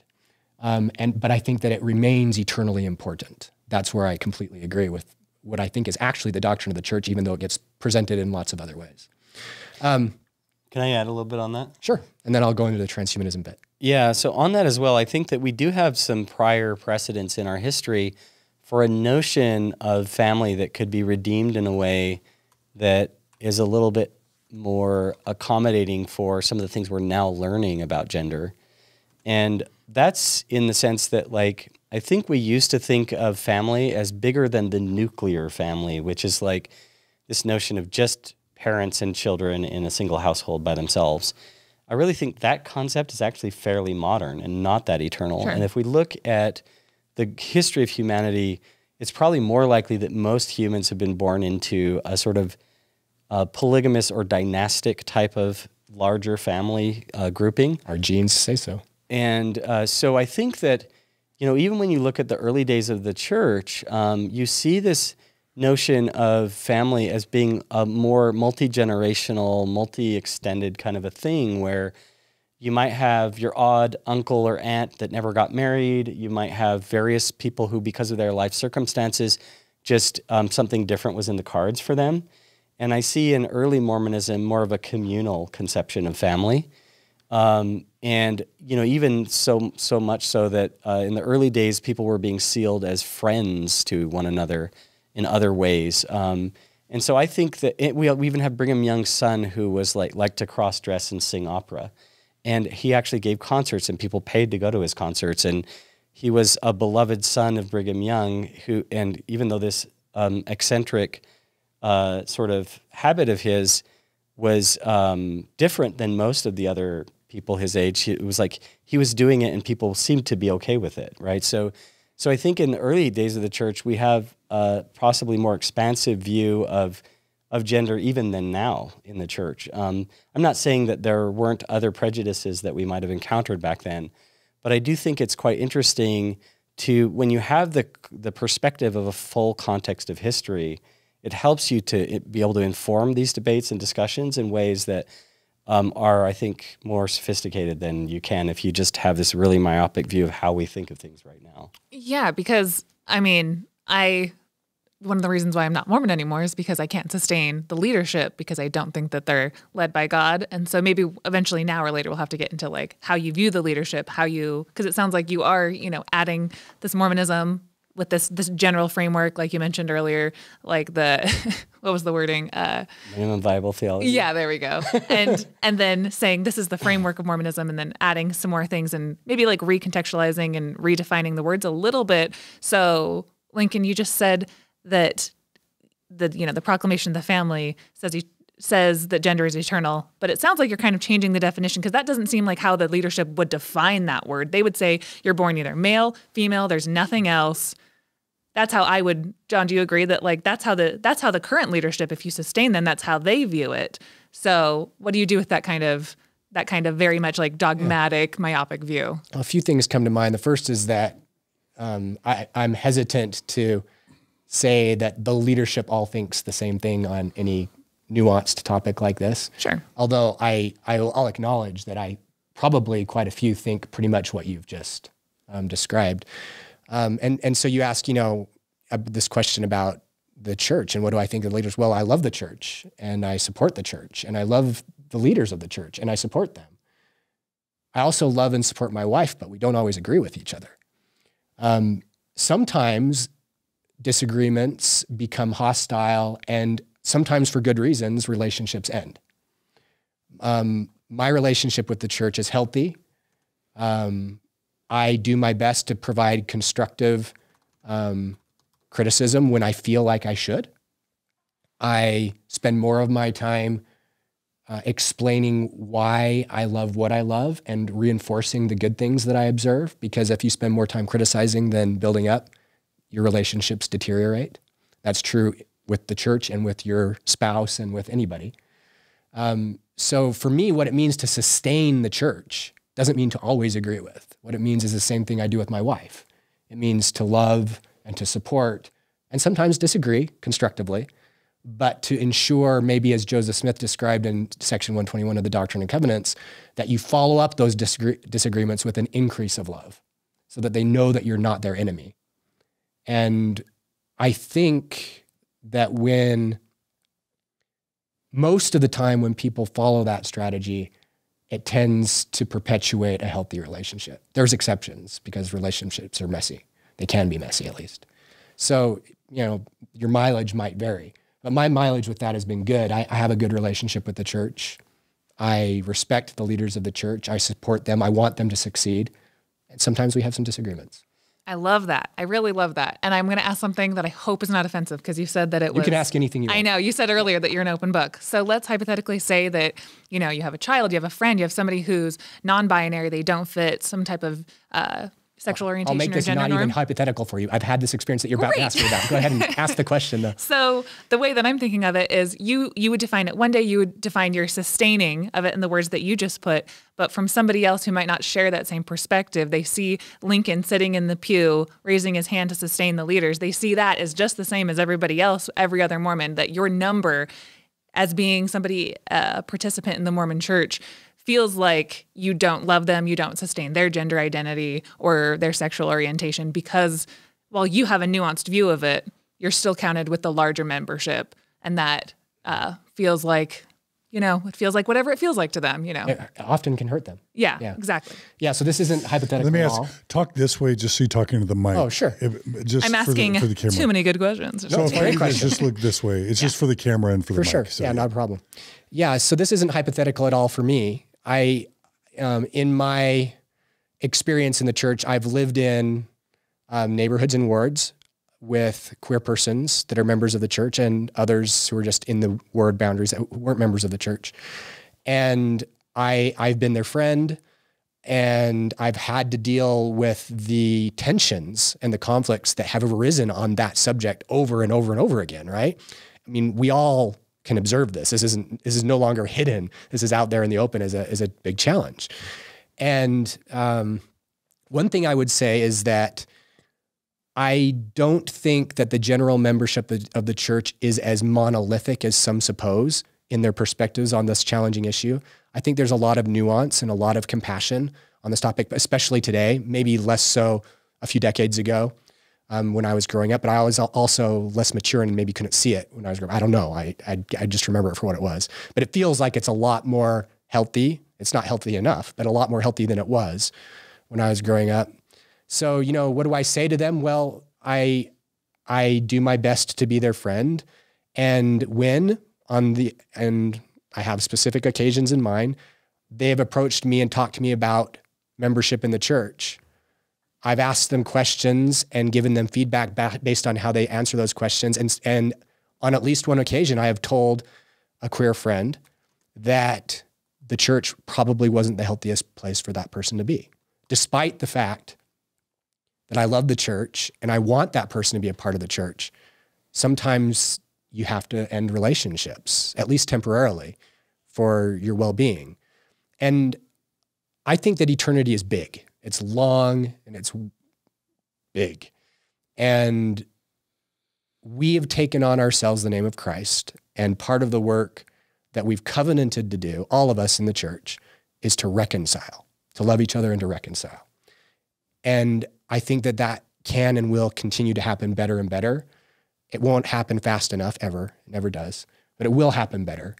And these people, these friends that have been separated from communion with us in the church, maybe they'll never return. But I trust that there will be times in the future when they could return in a more healthy way than they could today. Love it. I could also just add that I see the process of sustaining as really aspirational. Like when I raise my hand to the square to sustain my leaders, I don't think that that is a statement that they are at all times speaking under inspiration and somehow sort of like dictation machines for God, right? I instead think of them as profoundly human. In fact, I think we're all, all those who've been through the temple are the Lord's anointed. And so Christ's. I think, yes, what that means. Yeah, we're anointed to become Christ. We are anointed as Christ. Messiah literally means anointed one. And so I think that a lot of this stuff about sustaining one's leaders as well as the so-called evil speaking of the Lord's anointed is really, these are terms about how we should, our orientation towards all saints. But specifically when I sustain my leaders, I am basically expressing aspiration that they do speak under inspiration, that they do become prophets, seers, and revelators, but I don't claim that that always happens, if that makes sense. And I'm also agreeing to help them do that. Yeah, absolutely. Makes sense. Yeah. I want to ask you about the compatibility of kind of a transhumanist mindset with the Mormon mindset. But before we do, I want to play a game. Sure. Is that okay? Sure. So I'm going to ask you to do something that's impossible, but just don't take it too seriously. Okay. I'm going to ask you each to give your opinion as to the most common point of view for the transhumanists you know on various aspects of traditional Mormon doctrine or theology. So Mormon transhumanists. Yeah, Mormon transhumanists.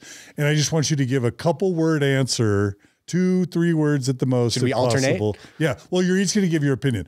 So I'll give you an example. So anthropomorphic God in the sky. We'll do Lincoln and then Carl. Like, what would be the average, in your opinion, the average Mormon transhumanist view on that? Wow, I sure hope that God can manifest morphologically in diverse ways with all of the superintelligence and nanobots going on. Okay.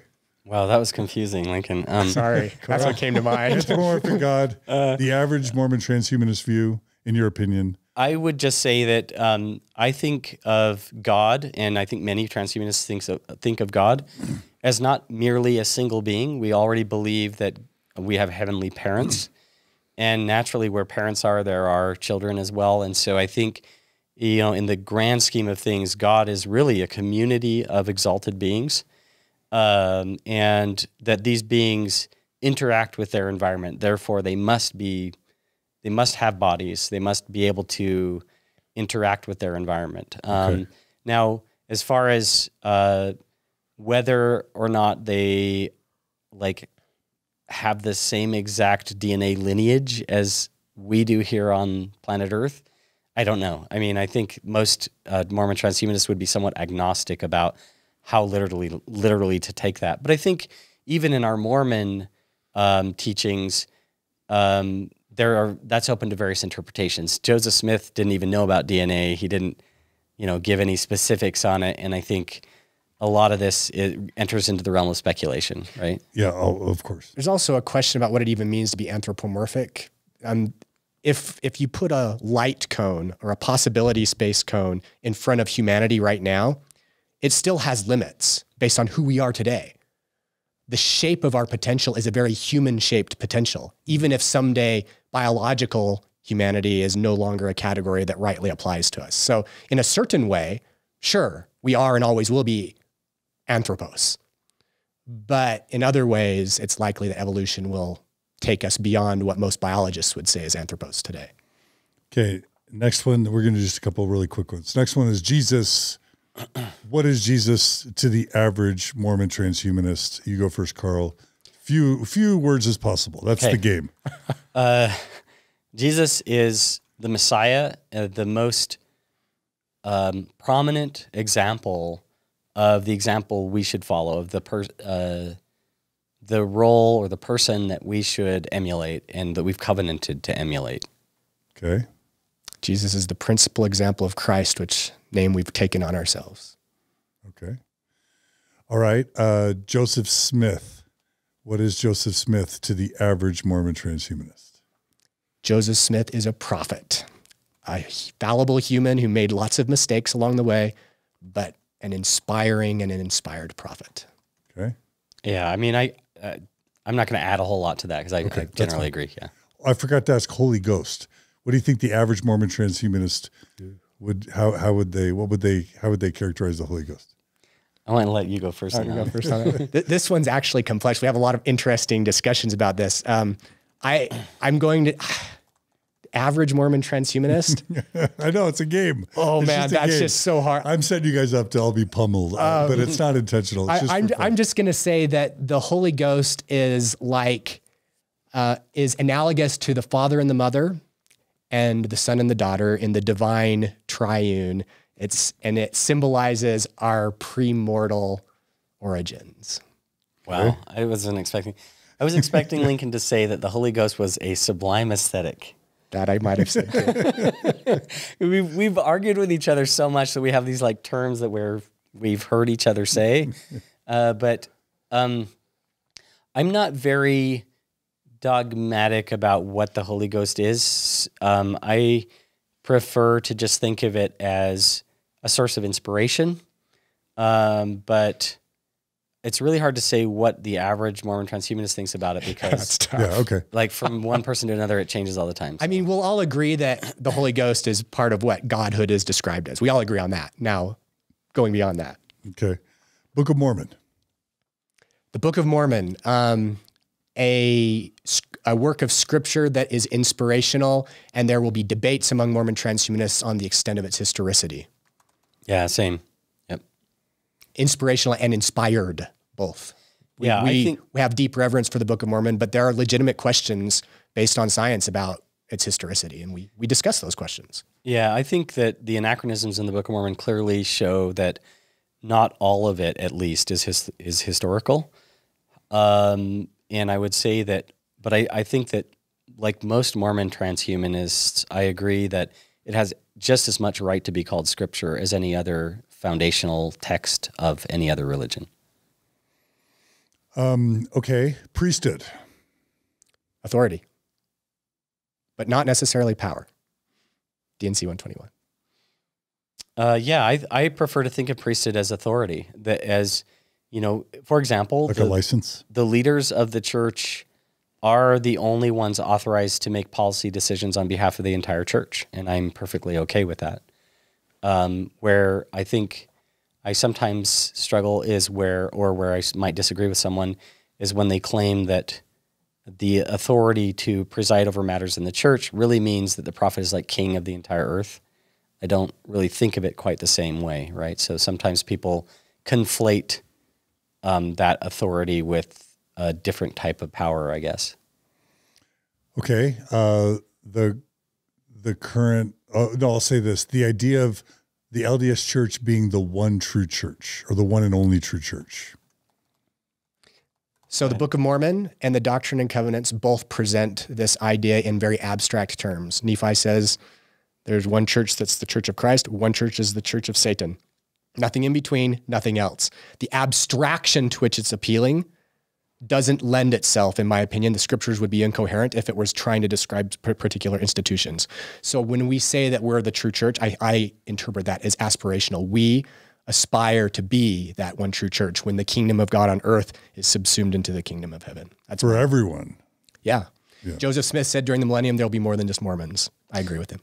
And I would add that, therefore, other denominations can belong to the Church of Christ as well.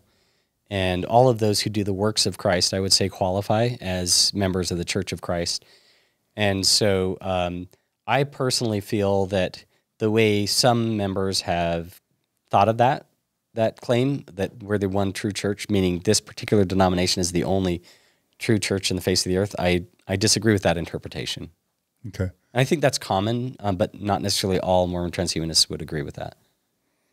Okay, the modern LDS Church prophet or president, what is that to the average Mormon? Who is that? What the average that? Mormon or average Mormon transhumanist? To the average Mormon transhumanist, yeah. Yeah, so President Nelson is the president of the church. I sustain him as its leader, as it's currently organized. I think most, so 75%-ish of the members of the MTA are also members of the Church of Jesus Christ of Latter-day Saints. And I think that's pretty typical perspective. Yeah, there's a leader. We sustain him as the leader. Now, we also sustain him as a prophet, but we should all be prophets per the scriptures. Okay, so prophet, the average kind of, sounds like maybe a broader understanding of the term prophet than... Oh, for sure. Mormon transhumanists Mormon. tend to think of prophethood as something democratic, that we should all aspire to be a part of. What do you mean? That we should all be prophets, like Moses says in the Old Testament. So for example, when Joseph Smith was asked by a journalist whether or not he was a prophet of God, he said, yes, and so is anyone else with the testimony of Jesus, for the testimony of Jesus is the spirit of prophecy. Paul said we should be coveting to prophesy. Moses, when someone told on these other people in camp and said, hey, those so-and-so is prophesying over there, said, would to God that all the Lord's people were prophets and that he would place his spirit upon them. The Book of Mormon even talks about Abinadi and Samuel as these dudes who came and prophesied that the people needed to repent, but they had no ecclesiastical authority whatsoever. And Jesus even came to them and said, hey, why aren't Samuel's words in here? And they're like, oops, I guess we forgot. And so I think that the early Mormon conception of prophecy was much more radically egalitarian than many Mormons traditionally think of today. But I think those roots of prophecy are one of our greatest hits, and we shouldn't, downplay the importance of that. What about non-Christians? The position or the status of non-Christians? So I love to quote DNC 29:12, which says that the Lord will speak to all nations of the earth, and they shall write it, and the books will be the world will be judged by the books that are written. I feel that if the Lord really is speaking to all nations of the earth, that has to mean more than just Christian prophets, right? And we also have some statements from other leaders of the church that indicate that other people throughout history have received inspiration besides just Christians. Yeah. We have members of the MTA who aren't Christian. Not a lot, but we have some, and they're welcome. Okay. Let's do a few quick social issues. So same-sex marriage, the average Mormon transhumanist would be, what would their position be about the legalization of same-sex marriage? Or can you even generalize? There are some who have agreed with it's hard to say what the church's position is today, but because it's evolved, but there's some who would agree with what it was historically, that it shouldn't be legal. I would say the majority of Mormon transhumanists probably support legal same-sex marriage. Yeah, I agree.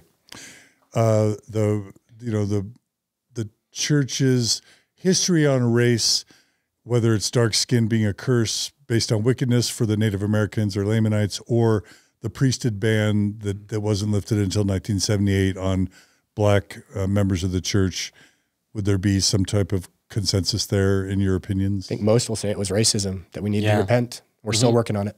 Yeah, I agree as well. I think most are comfortable criticizing those views as not being of divine origin, right? Okay. And the feelings around the judiciousness of women being able to hold the priesthood and kind of be equal to men in terms of decision-making and those sorts of positions and authority? I do think that there, amongst those who've talked and discussed about these concepts, there's somewhat of a difference of opinion on how best to manifest more equality in the church. So for example, some people see value in having some organizations that are only women and only men, like the idea of, does this mean we get rid of the Relief Society or the priesthood quorums? Or is it more of like that we just need to provide them with a more equal status in the leadership decisions? And so the nitty gritty of how it plays out and how it might be manifest, a more sort of a greater sense of equality. I think there's various views on how that might look, but I do think that there's a general agreement that some of the ways that we govern the church today and the ways that we manifest gender roles are not necessarily ideal. Yeah. What about and this is going to lead to kind of one of my biggest questions for you guys today as we kind of start to come to a kind of a pinnacle or a climax of our discussion. What about the perception to some that the church has not been always truthful with its history, always transparent about its history? The church has not always valued science or intellectual inquiry or even criticism, and that the church has sort of prohibited criticism, had members vow to never speak, quote, ill of the Lord's anointed, which many interpret as not being critical. You know, and this is kind of a longer way of just saying, like, I'm going to just kind of divert and then come right back to having you guys answer. Like, what I perceive is that there's an intellectual rigor, there's an openness to honest discussion, to rigorous debate, to deep thinking that I'm now associating with transhumanism, and that I did before, which is why I had you guys on. But as you two sit in front of me and you model how deeply you've thought about these issues, how much you care, how much language means to you, how robustly you've thought of and even debated to arrive at what I would say are very sophisticated philosophies. Some would say, man, how can that be compatible with Mormonism? Like, Mormonism, some look at Mormonism as stifling debate, stifling critical thought, stifling open discourse and deep thinking. And I know you guys would probably reject that characterization, but some would just say, man, transhumanism is not compatible with Mormonism because you guys care too much about truth and evidence and rigorous debate. And that's, if Mormonism stands for anything, it's stifling open discussion. It's punishing people for criticizing and asking for just blind obedience. Now, that's not fair, but if someone had that, is there a degree to which you or your community would see that, acknowledge it, and then how would you kind of respond to that criticism or question? I would say that's a lot. Randy would get mad at me at a compound question. I just asked you an impossibly compound question. No, I got the gist of it. Okay, yeah. Good. I hope you can sense the spirit of my question. Yeah, totally. Yeah, I mean, people. Go ahead. I look forward to what Lincoln has to say about this as well. But I guess I would just say that there are different veins in Mormonism, and like I said earlier, like, I would acknowledge that perhaps some of the views that we share may not be the most predominant ones, but I would absolutely defend that they're legitimate ones, that even from our authentic views of Mormonism, even from the earliest days of the church, there's been a vein in church, amongst church thinkers, about an openness to science, a confidence that the views that are being revealed to the prophets are compatible with science, and also a willingness to even discard views or presuppositions that may, in light of later evidence, be contradicted. And so I think that that while there are also dogmatic, authoritarian, maybe anti-science veins of thought in the church as well in our history, and sometimes it seems like some have had had the upper hand and not others. I still think that we can clearly establish our approach amongst some of the great thinkers of church history. And in fact, Richard Bushman said he sees us as carrying on the tradition of, like, B.H. Roberts and Widsoe and Talmage and others. So I definitely think that our views are authentically Mormon, but I totally agree with those who would say that the version of Mormonism they knew or saw or grew up with might be different from this.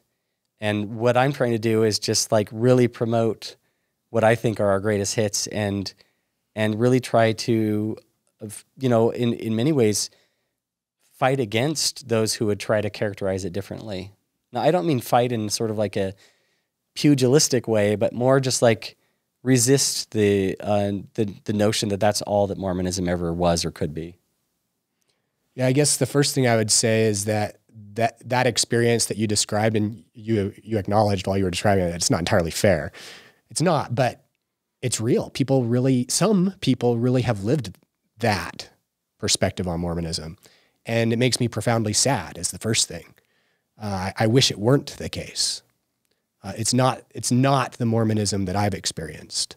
It's not the Mormonism that I know many other Mormons have experienced.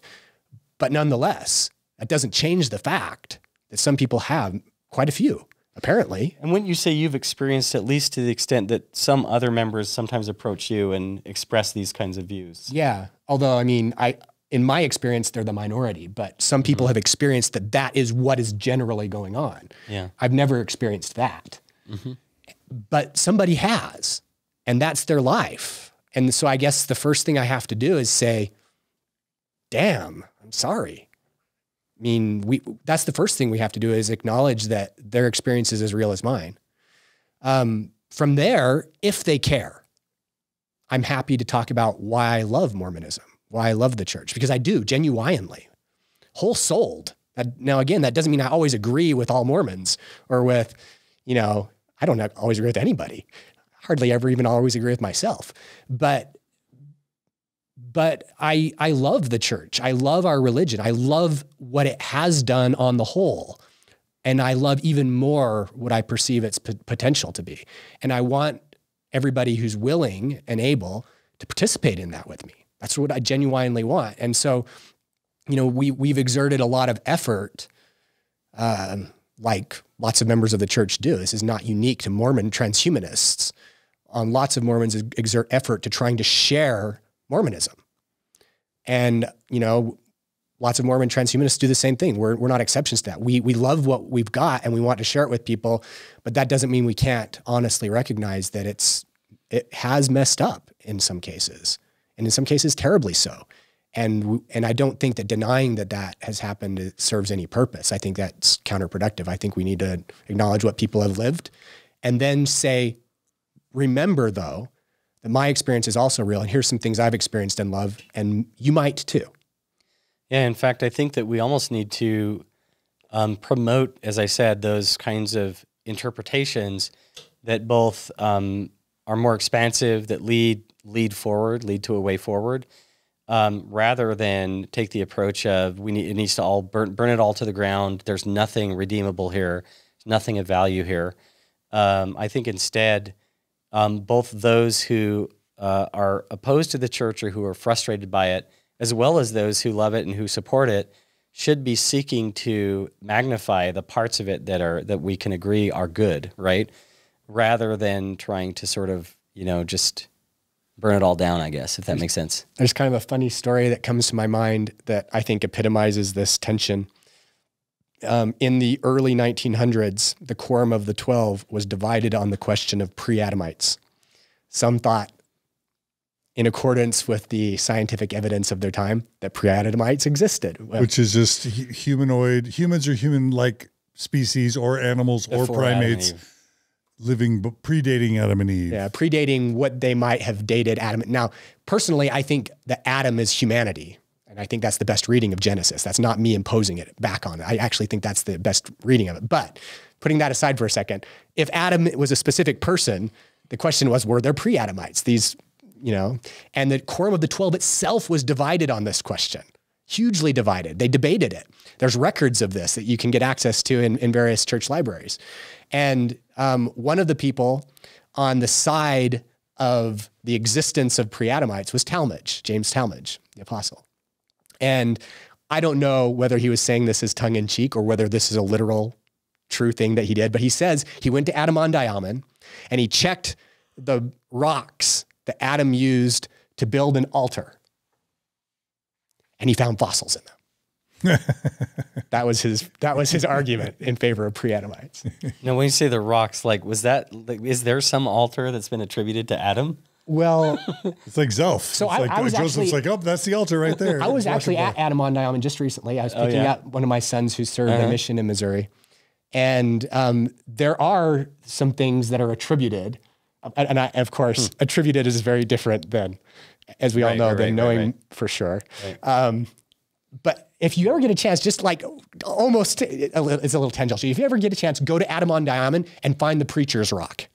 There's a rock overlooking a valley, and you can whisper, speaking from the rock, and people a football field away from you down in the valley can hear you. Oh, cool. So I gave the beginning of the King Follett sermon to my family from Preacher's Rock, and it was a lot of fun. What's the phenomenon there? Like, how does that work? Something about how the valley is Acoustics shaped. and- Yeah. It's amazing. It's really cool. So go there. It's really hot in the summer though. Did you have it? I can't remember what the question was. That's even. fine, It's it's all right. fine. Yeah. Well, a cousin question is like, if transhumanists are about progress, one of the criticisms of especially modern Mormon church leaders is that not only do they not see the future ahead of time, that's what prophets, seers, revelators, it's all about, like prophesying about the future, seeing the future, revealing the future, prophet, seer, revelator. That's kind of like how we're all set up to think of our church leaders, the quorum of the 12 apostles, the first presidency.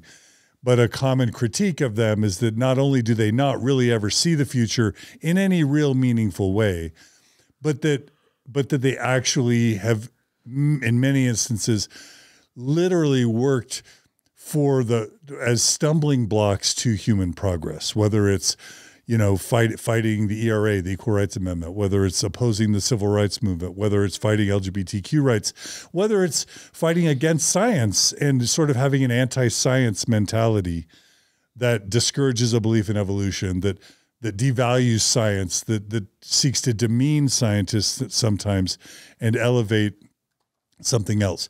And so I guess, this is a different way of asking a similar question. And again, maybe you may object to that characterization, but do Mormon transhumanists ever find themselves frustrated that these prophets, seers, and revelators that they're supposed to sustain as being future-minded, is it common for them to ever feel frustrated that these leaders are actually standing in the way of and retarding genuine human progress instead of advancing it?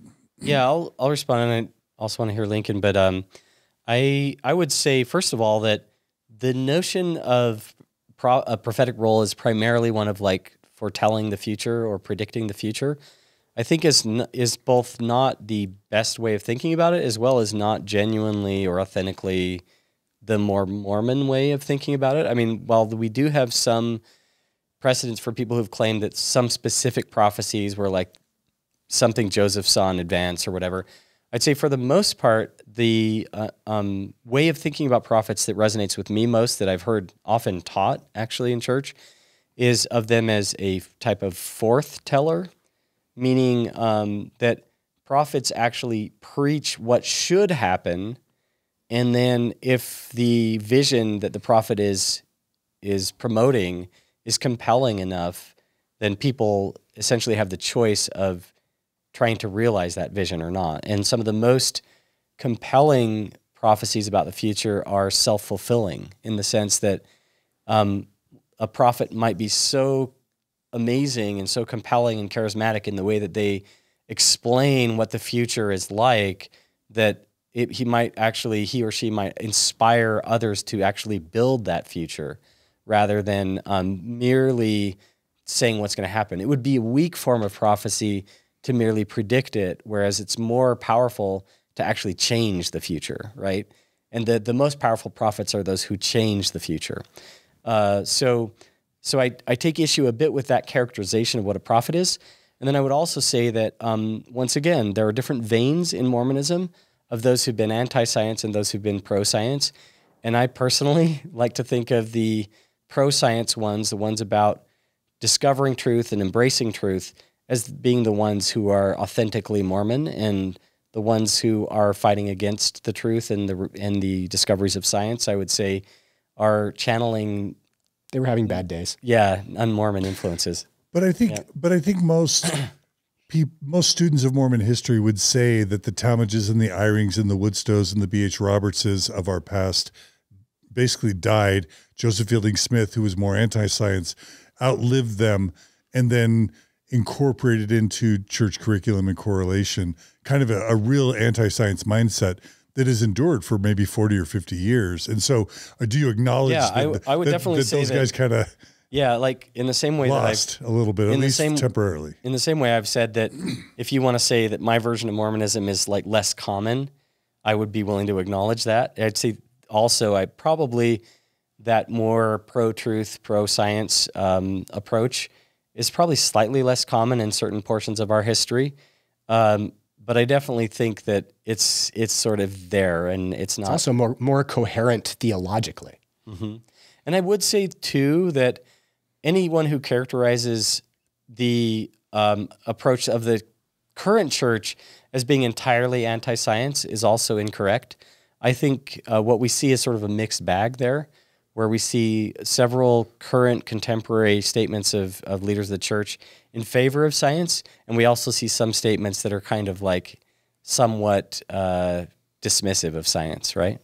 So when President Nelson says something like a dog's always been a dog, or, when he seems to really it's funny disparage because evolution. Like President Nelson, on the one hand, has been both a person who in his own field has advanced science in many ways, and who's been the beneficiary of incredible scientific innovations.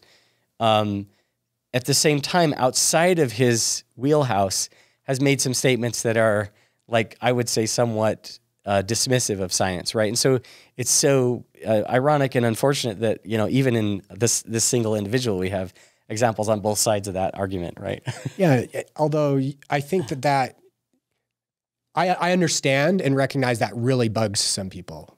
You guys weren't disappointed? No, I would prefer. Am. You were. I'm kind of disappointed, but go ahead. I would prefer that he not be dismissive of evolutionary science, because evolutionary science is almost certainly true. But it doesn't disappoint me in any more of a sense as any other influential person in that area. Because for me, the role of prophet, which is different from the role of president, and he is in both roles, neither of those roles has the responsibility of teaching me good science.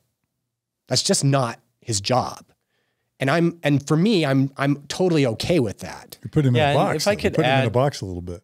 I also want to add that, elaborate. Why is that a box for him? I mean, I esteem and revere him as the leader of the church, as the president of the church, and I sustain him as a prophet whose role is to forthtell the type of world that we describe in Scripture.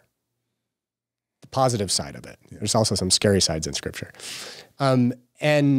and that, I think, is his rightful role. And that's what I sustain him in. I don't sustain him in his scientific career.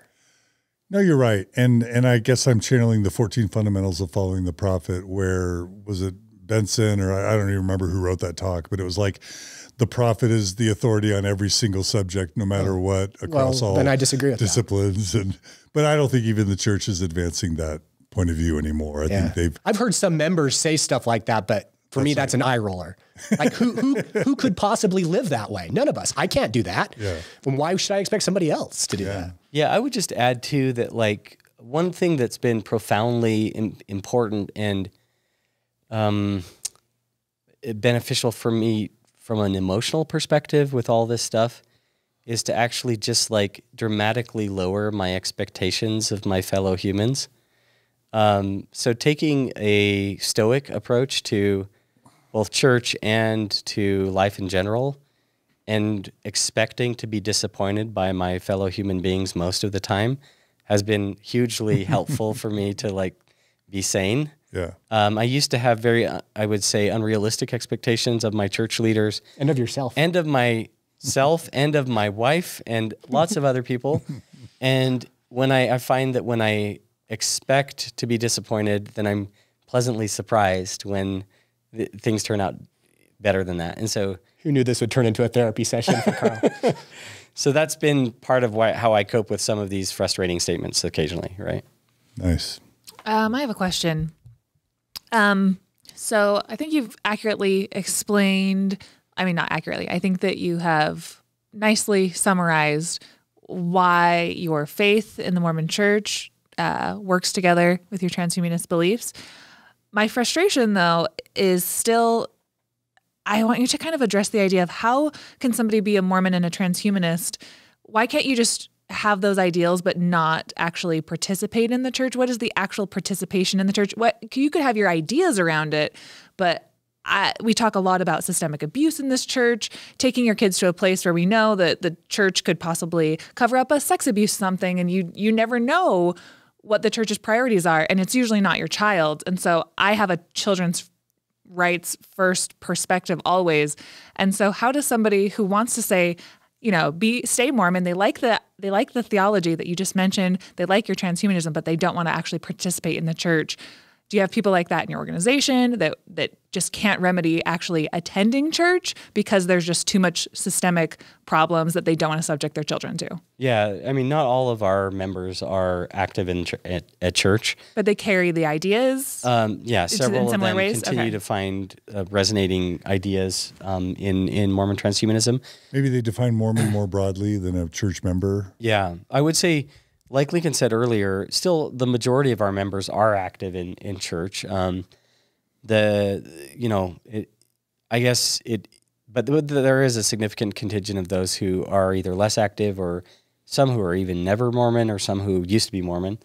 And I think I totally, like Lincoln said earlier as well, support someone who, because of their specific family situation, have decided that the pros don't outweigh the cons, right? And that they need to step away. But I also personally feel like the many opportunities that church service gives me to engage in activities where I'm put in touch with other people who maybe think differently from myself, who can help me to develop certain qualities, Christ-like qualities that I try to aspire to. That those opportunities are good. I recognize, though, that everybody has a different vantage point and a different life situation, and so it's not going to necessarily work for everyone. But I find that many of the covenants that I've made and sort of the commitments I've made in a church context do continue to help me, and I try to magnify the parts of church that really resonate with me. Okay, cool. That makes sense. Yeah, very similarly, there are people who have had terrible experiences, whose children, to your point, have had terrible experiences in the church. My perception is that is the minority.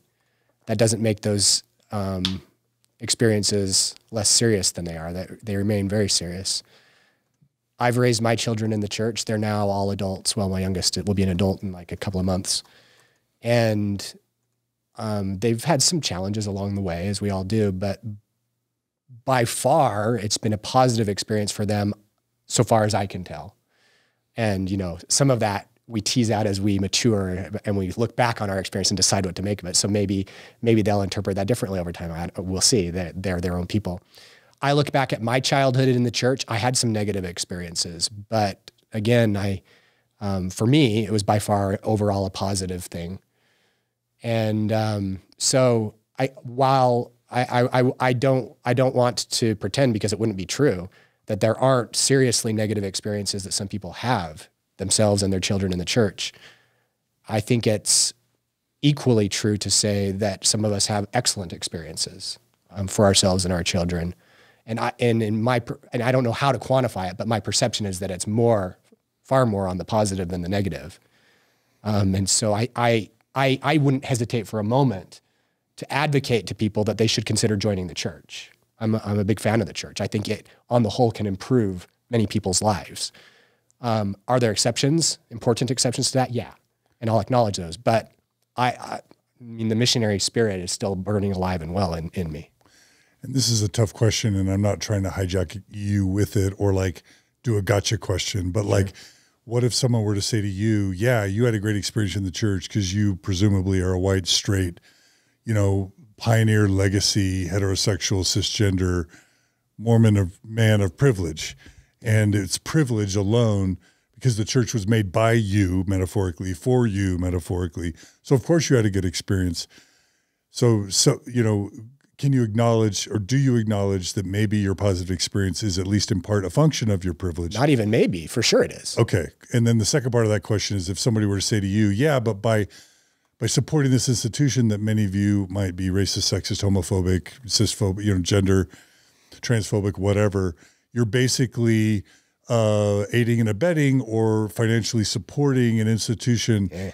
That's true of all institutions. You're enabling an institution that's causing a lot of harm to the people that don't have the same privilege you have. You're kind of perpetuating the harm. What do you say to that? Yeah, my answer to that is that's true of all institutions, all organizations, all groups. They all have their norms, their bigotries, their biases. And what I aspire to is Christian discipleship, which does transcend those things without making any of them unimportant. The body of Christ is not all one big eye. It's got hands and feet and legs, and they're all different. They're diverse. This is the metaphor that Paul uses in the scriptures. And I love that, but it's also united. So it's a unity of differences working together for some common purpose, which I trust is the immortality and eternal life of humanity. And so, yeah, there are real challenges in every organization. The Church of Jesus Christ of Latter-day Saints is no exception. Yes, I have benefited from some of those because I am a straight white male. For sure, that has benefited me repeatedly. Is that fair? No, it's not fair. Do I want it to be better for people who have been treated unfairly because of that? Absolutely. And I think that we have made progress there, and we still have more progress to make there. And I think wallowing in the fact that we've made mistakes and focusing only on that without turning around and saying, and we can and will do better, it would be a mistake. We can and we will do better. And so let's do it. Yeah, I think that I want to acknowledge that many people, like in a situation similar to mine, have come to different conclusions. And so I don't at all deny that there are those whose experience and whose calculus of the pros and cons has come to a different conclusion. I do still feel like there's a lot of good out there that the church does, and I continue to want to support and magnify that good. And I also know that there are many people out in the world for whom the church and the participation in the church is like a profound step up from what they are currently experiencing. And I just want to try to make that better and try to eliminate those negative aspects that we've talked about, right? But I wouldn't presume to claim that my experience applies to everybody out there. Beautiful. All right. Well, I want to keep talking to you guys, but for today, I think we're going to need to kind of wrap up here, but I hope to have you back. I really enjoyed today. I really love your perspectives. Yeah. And I want to hear people's comments and things. And if we have them back, I'd love to have like a part 2 and integrate more comments of what people's questions were. Cause I'm just popping off the top of my head everything that comes to my mind. So I'm sure the listeners have a lot of stuff that they want to have follow-up questions too. So I hope we can do that, but I do want to kind of get you out on this. Let's just say we were going to make a TikTok or an Instagram or a short video on each of you kind of explain. What I want to do is end by each of you explaining how Mormon transhumanism has really helped you. In other words, the whole Thrive idea is, let's help people heal and grow. However, whatever we can do to provide people with opportunities to heal and grow in or out of the church, we just want people to find healing and growth. And so if you were to answer the question of how Mormon transhumanism has materially enhanced your life, I would love to hear each of you just kind of give your elevator pitch, so that if somebody is looking for a philosophy, looking for a community, looking to salvage their participation in the church and or faith in the church, looking for a reason to exist. Looking for a reason to get out of bed. That's what Carl mentioned at the beginning, right? Yeah, exactly. Yeah. Like give kind of your elevator pitch for how Mormon transhumanism has been an important part of that. And I'll just throw that meat out there and let you guys fight over who gets a first bite at the meat. I'll go for it. Mormon transhumanism has helped me to make sense and apply my faith more meaningfully in the here and now, and to be inspired to try to change the world that I currently live in, rather than merely expecting or waiting for something better in the afterlife. Nice. Again, that's kind of Buddhist, living in the now. Yeah. Mormon transhumanism has infused me with a confidence that we are working on something sublime, that humanity together is working on something sublime, something transformative, that we have potential that equals and surpasses our imagination. And that all of the technologies that we have available to us, including religion, which is a social technology, can contribute to our sublime destiny. Let's call it destiny, even if it's a destiny we have to work for and has a lot of risks along the way. Mormon transhumanism has made that real and substantial for me, not just kind of a pacifier to help me deal with the challenges of life, but it's actually motivated me and made it tangible and real for me in my life. I love it. Well, there's so much more we could talk about. We really didn't even get into technologies and that sort of thing, but we brushed on them. So that's all beautiful. You guys are smart and inspiring, and I want there to be more Mormon transhumanists, honestly. So I have to ask, why the freak isn't there a Mormon, or is there a Mormon transhumanism podcast? Because you guys should be bigger. I would like to see, like when I met with Elder Holland once, I met with him and my brother Joel, and he literally ended the meeting by saying, I wish there were 100,000 Joel and John DeLynns in this church. You know what I mean? And I'm going to say the same thing to you guys. I wish that there were 5 million Mormon transhumanists, because if all Mormons were kind of like seeing things the way you see it, I think that would be good for the Mormon church. I think that would be good for humanity. I think that could improve a lot of people's lives. So why the freak are you guys better marketers? Why don't you have a podcast and a YouTube channel? Why are there only a few hundred or 1,000 of you? Come on, guys. Yeah. You need some help? Do you want to hire me to consult you guys? Like, totally. Yeah. What's your rate? There should be at least 50,000 subscribers to a Mormon Transhumanism YouTube channel. Come on, dudes. We actually have been talking about this, and we've been through a couple of leadership changes in the last few years, and I'm now the president of the association and working very tirelessly to try to move things forward. So we are planning a podcast. Don't know exactly when that's going to start. All right. But one of the big things that I'm working on right now is this upcoming conference, right, on March 19th. That's going to be awesome, amazing. Is this your first conference? Well, I've helped to organize many conferences, but the first one as president. Nice. Yes. His primary role, though, back in the day was organizing the conferences. So he's done this many times. But the Carl Youngblood administration begins. There you go. Yes, right? Exactly. Yeah. So a new sheriff's in town, everybody. Yes. So I really do think, though, that this has some breakout appeal. So one more plug, I think. I love it. It's worth coming out to. Kara, what do you think? Are you like at least intrigued or impressed or inspired by this brand of Mormonism at all? Yeah, obviously. I'm putting you on the spot, because you can say no. I think it's lame, but no, absolutely. I think, to echo what you just said, that if more Mormons thought this way, and had more of an expansive view of Mormon, I'm the most anti-dogma person ever, and it sounds like you guys are too. I'm there with you. Yeah. So anyone who is against this kind of like dogmatic view of Mormonism, and there's one way or the highway kind of view, it's a huge improvement. And I think you guys are very intelligent and very empathetic. And I love, Lincoln, when you started off by talking about ethics, and that you're viewing things through an ethical framework first and foremost with your transhumanism. I don't think you can really go a lot of wrong in that. Does that make sense? Like, I think you've started with a framework that I really agree with on so many ways, in so many areas. So everything you said today really resonated in a really beautiful way. I personally I can't come to grips with believing in a higher power. I can't get there, but I see so much beauty and utility in it. And that's what I see in what you guys said today, like a beauty and a utility. I was there with you too at one point in my life. I feel that. Gotcha. Yeah. And we don't have enough time, but I should mention that Lincoln has developed something he calls the new God argument. It sort of like argues in a probabilistic way for what the ramifications of not believing in God are, and sort of like that it may mean that humanity is sort of doomed to extinction. So I'll just leave a teaser for that. It's a foot in the door for part 2. Yeah. Or Yeah. part 3. Yeah, it's depending on just how you- a Cliffhanger. popular argument among religious transhumanists for faith in God. Okay, last question. Can you, because we're going to do a part 2. So just, 3. it's going to happen. Sorry, 3, whatever. Good, let's do it. The first interview that's going to be in the show notes with Carl. This is part 2. Part 3.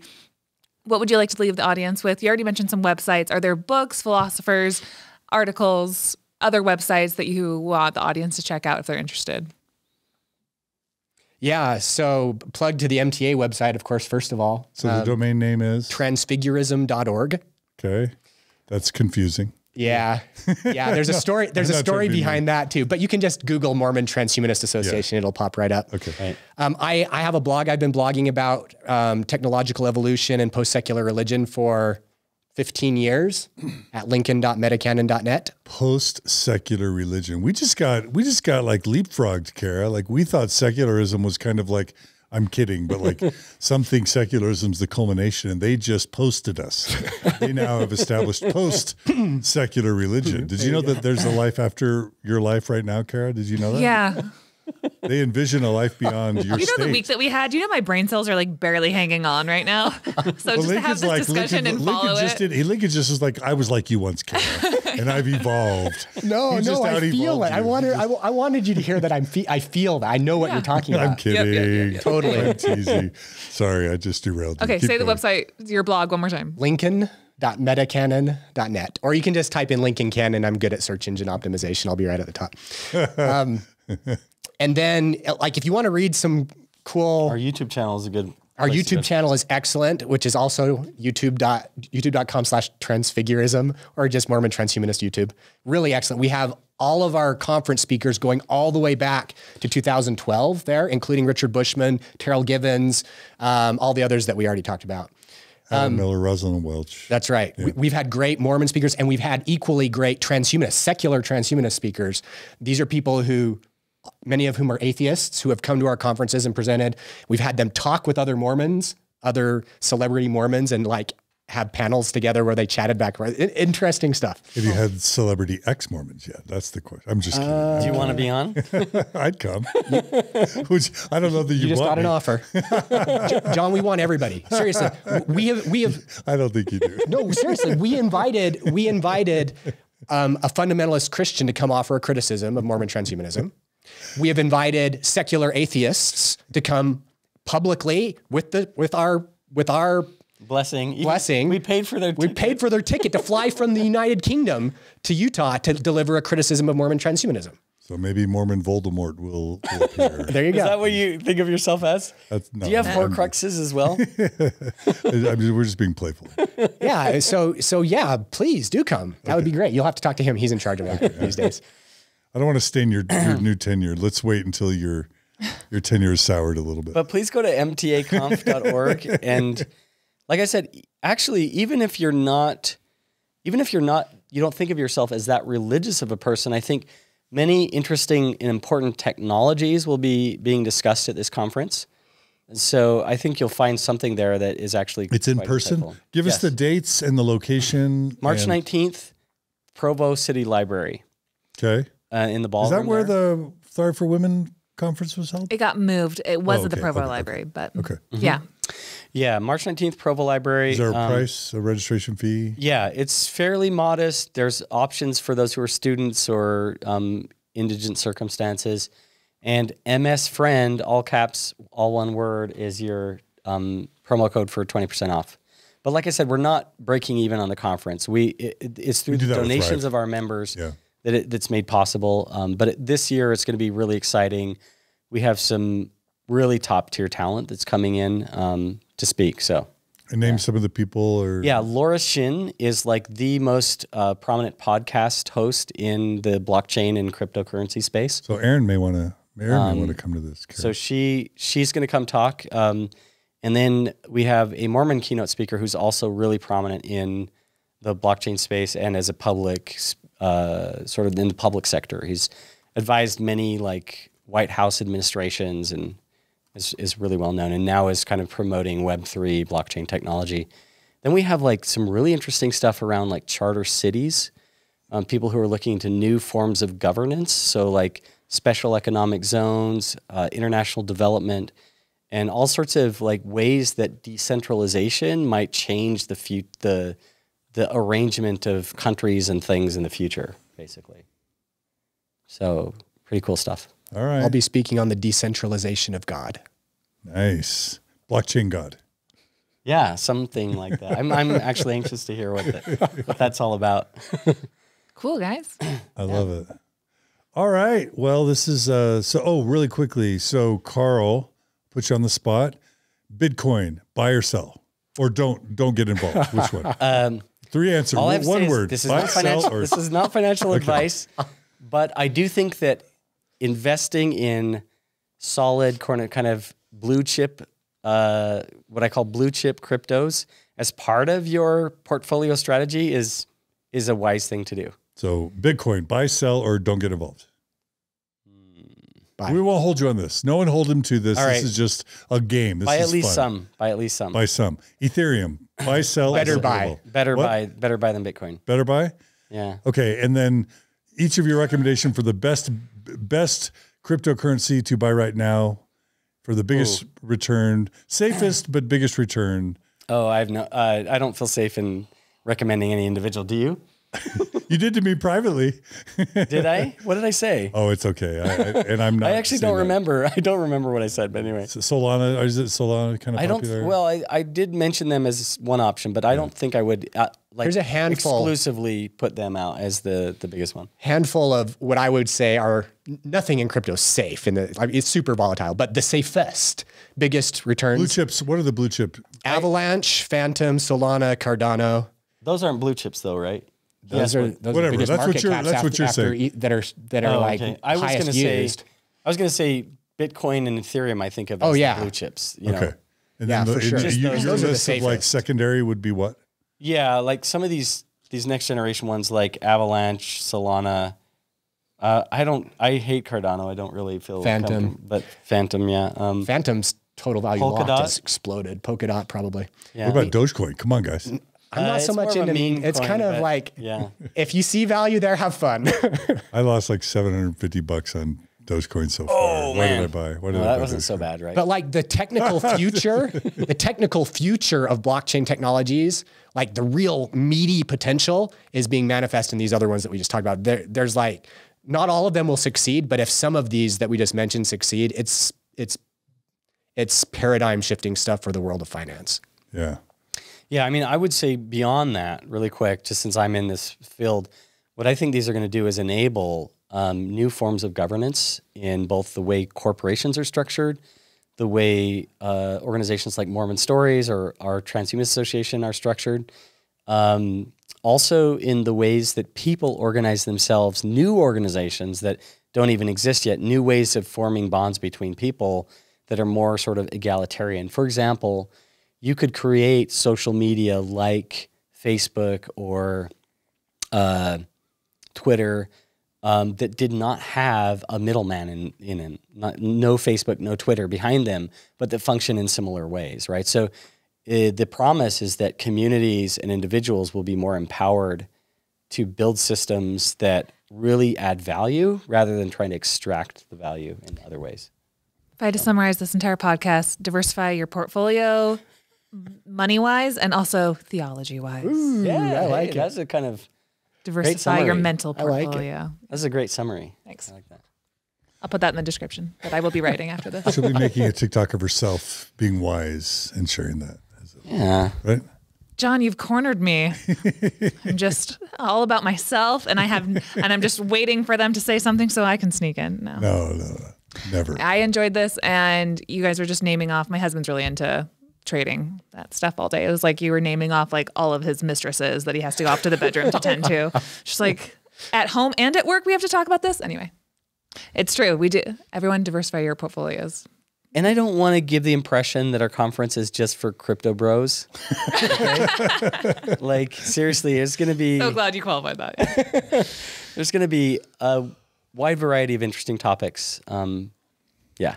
So All right. I'm interested. Yeah. you.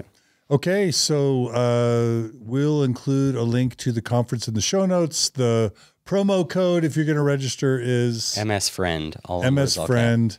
And check out the Mormon Transhumanist Association or whatever it's called. These are great guys, bunch of cool people. And there's women too. There are. Not enough, unfortunately. There are demographic challenges in transhumanism like there are in Mormonism. Yeah. And we have the overlap of those challenges, unfortunately. But yes, our vice president, Connie Packer, is one of those women, and there are several others. Our last 2 CEOs have been women as well. And I'm just trying to... Blair Osler is very well respected. Mm-hmm. Yeah. She's a That's right. Yeah. Right? Mm-hmm. Yeah. All right.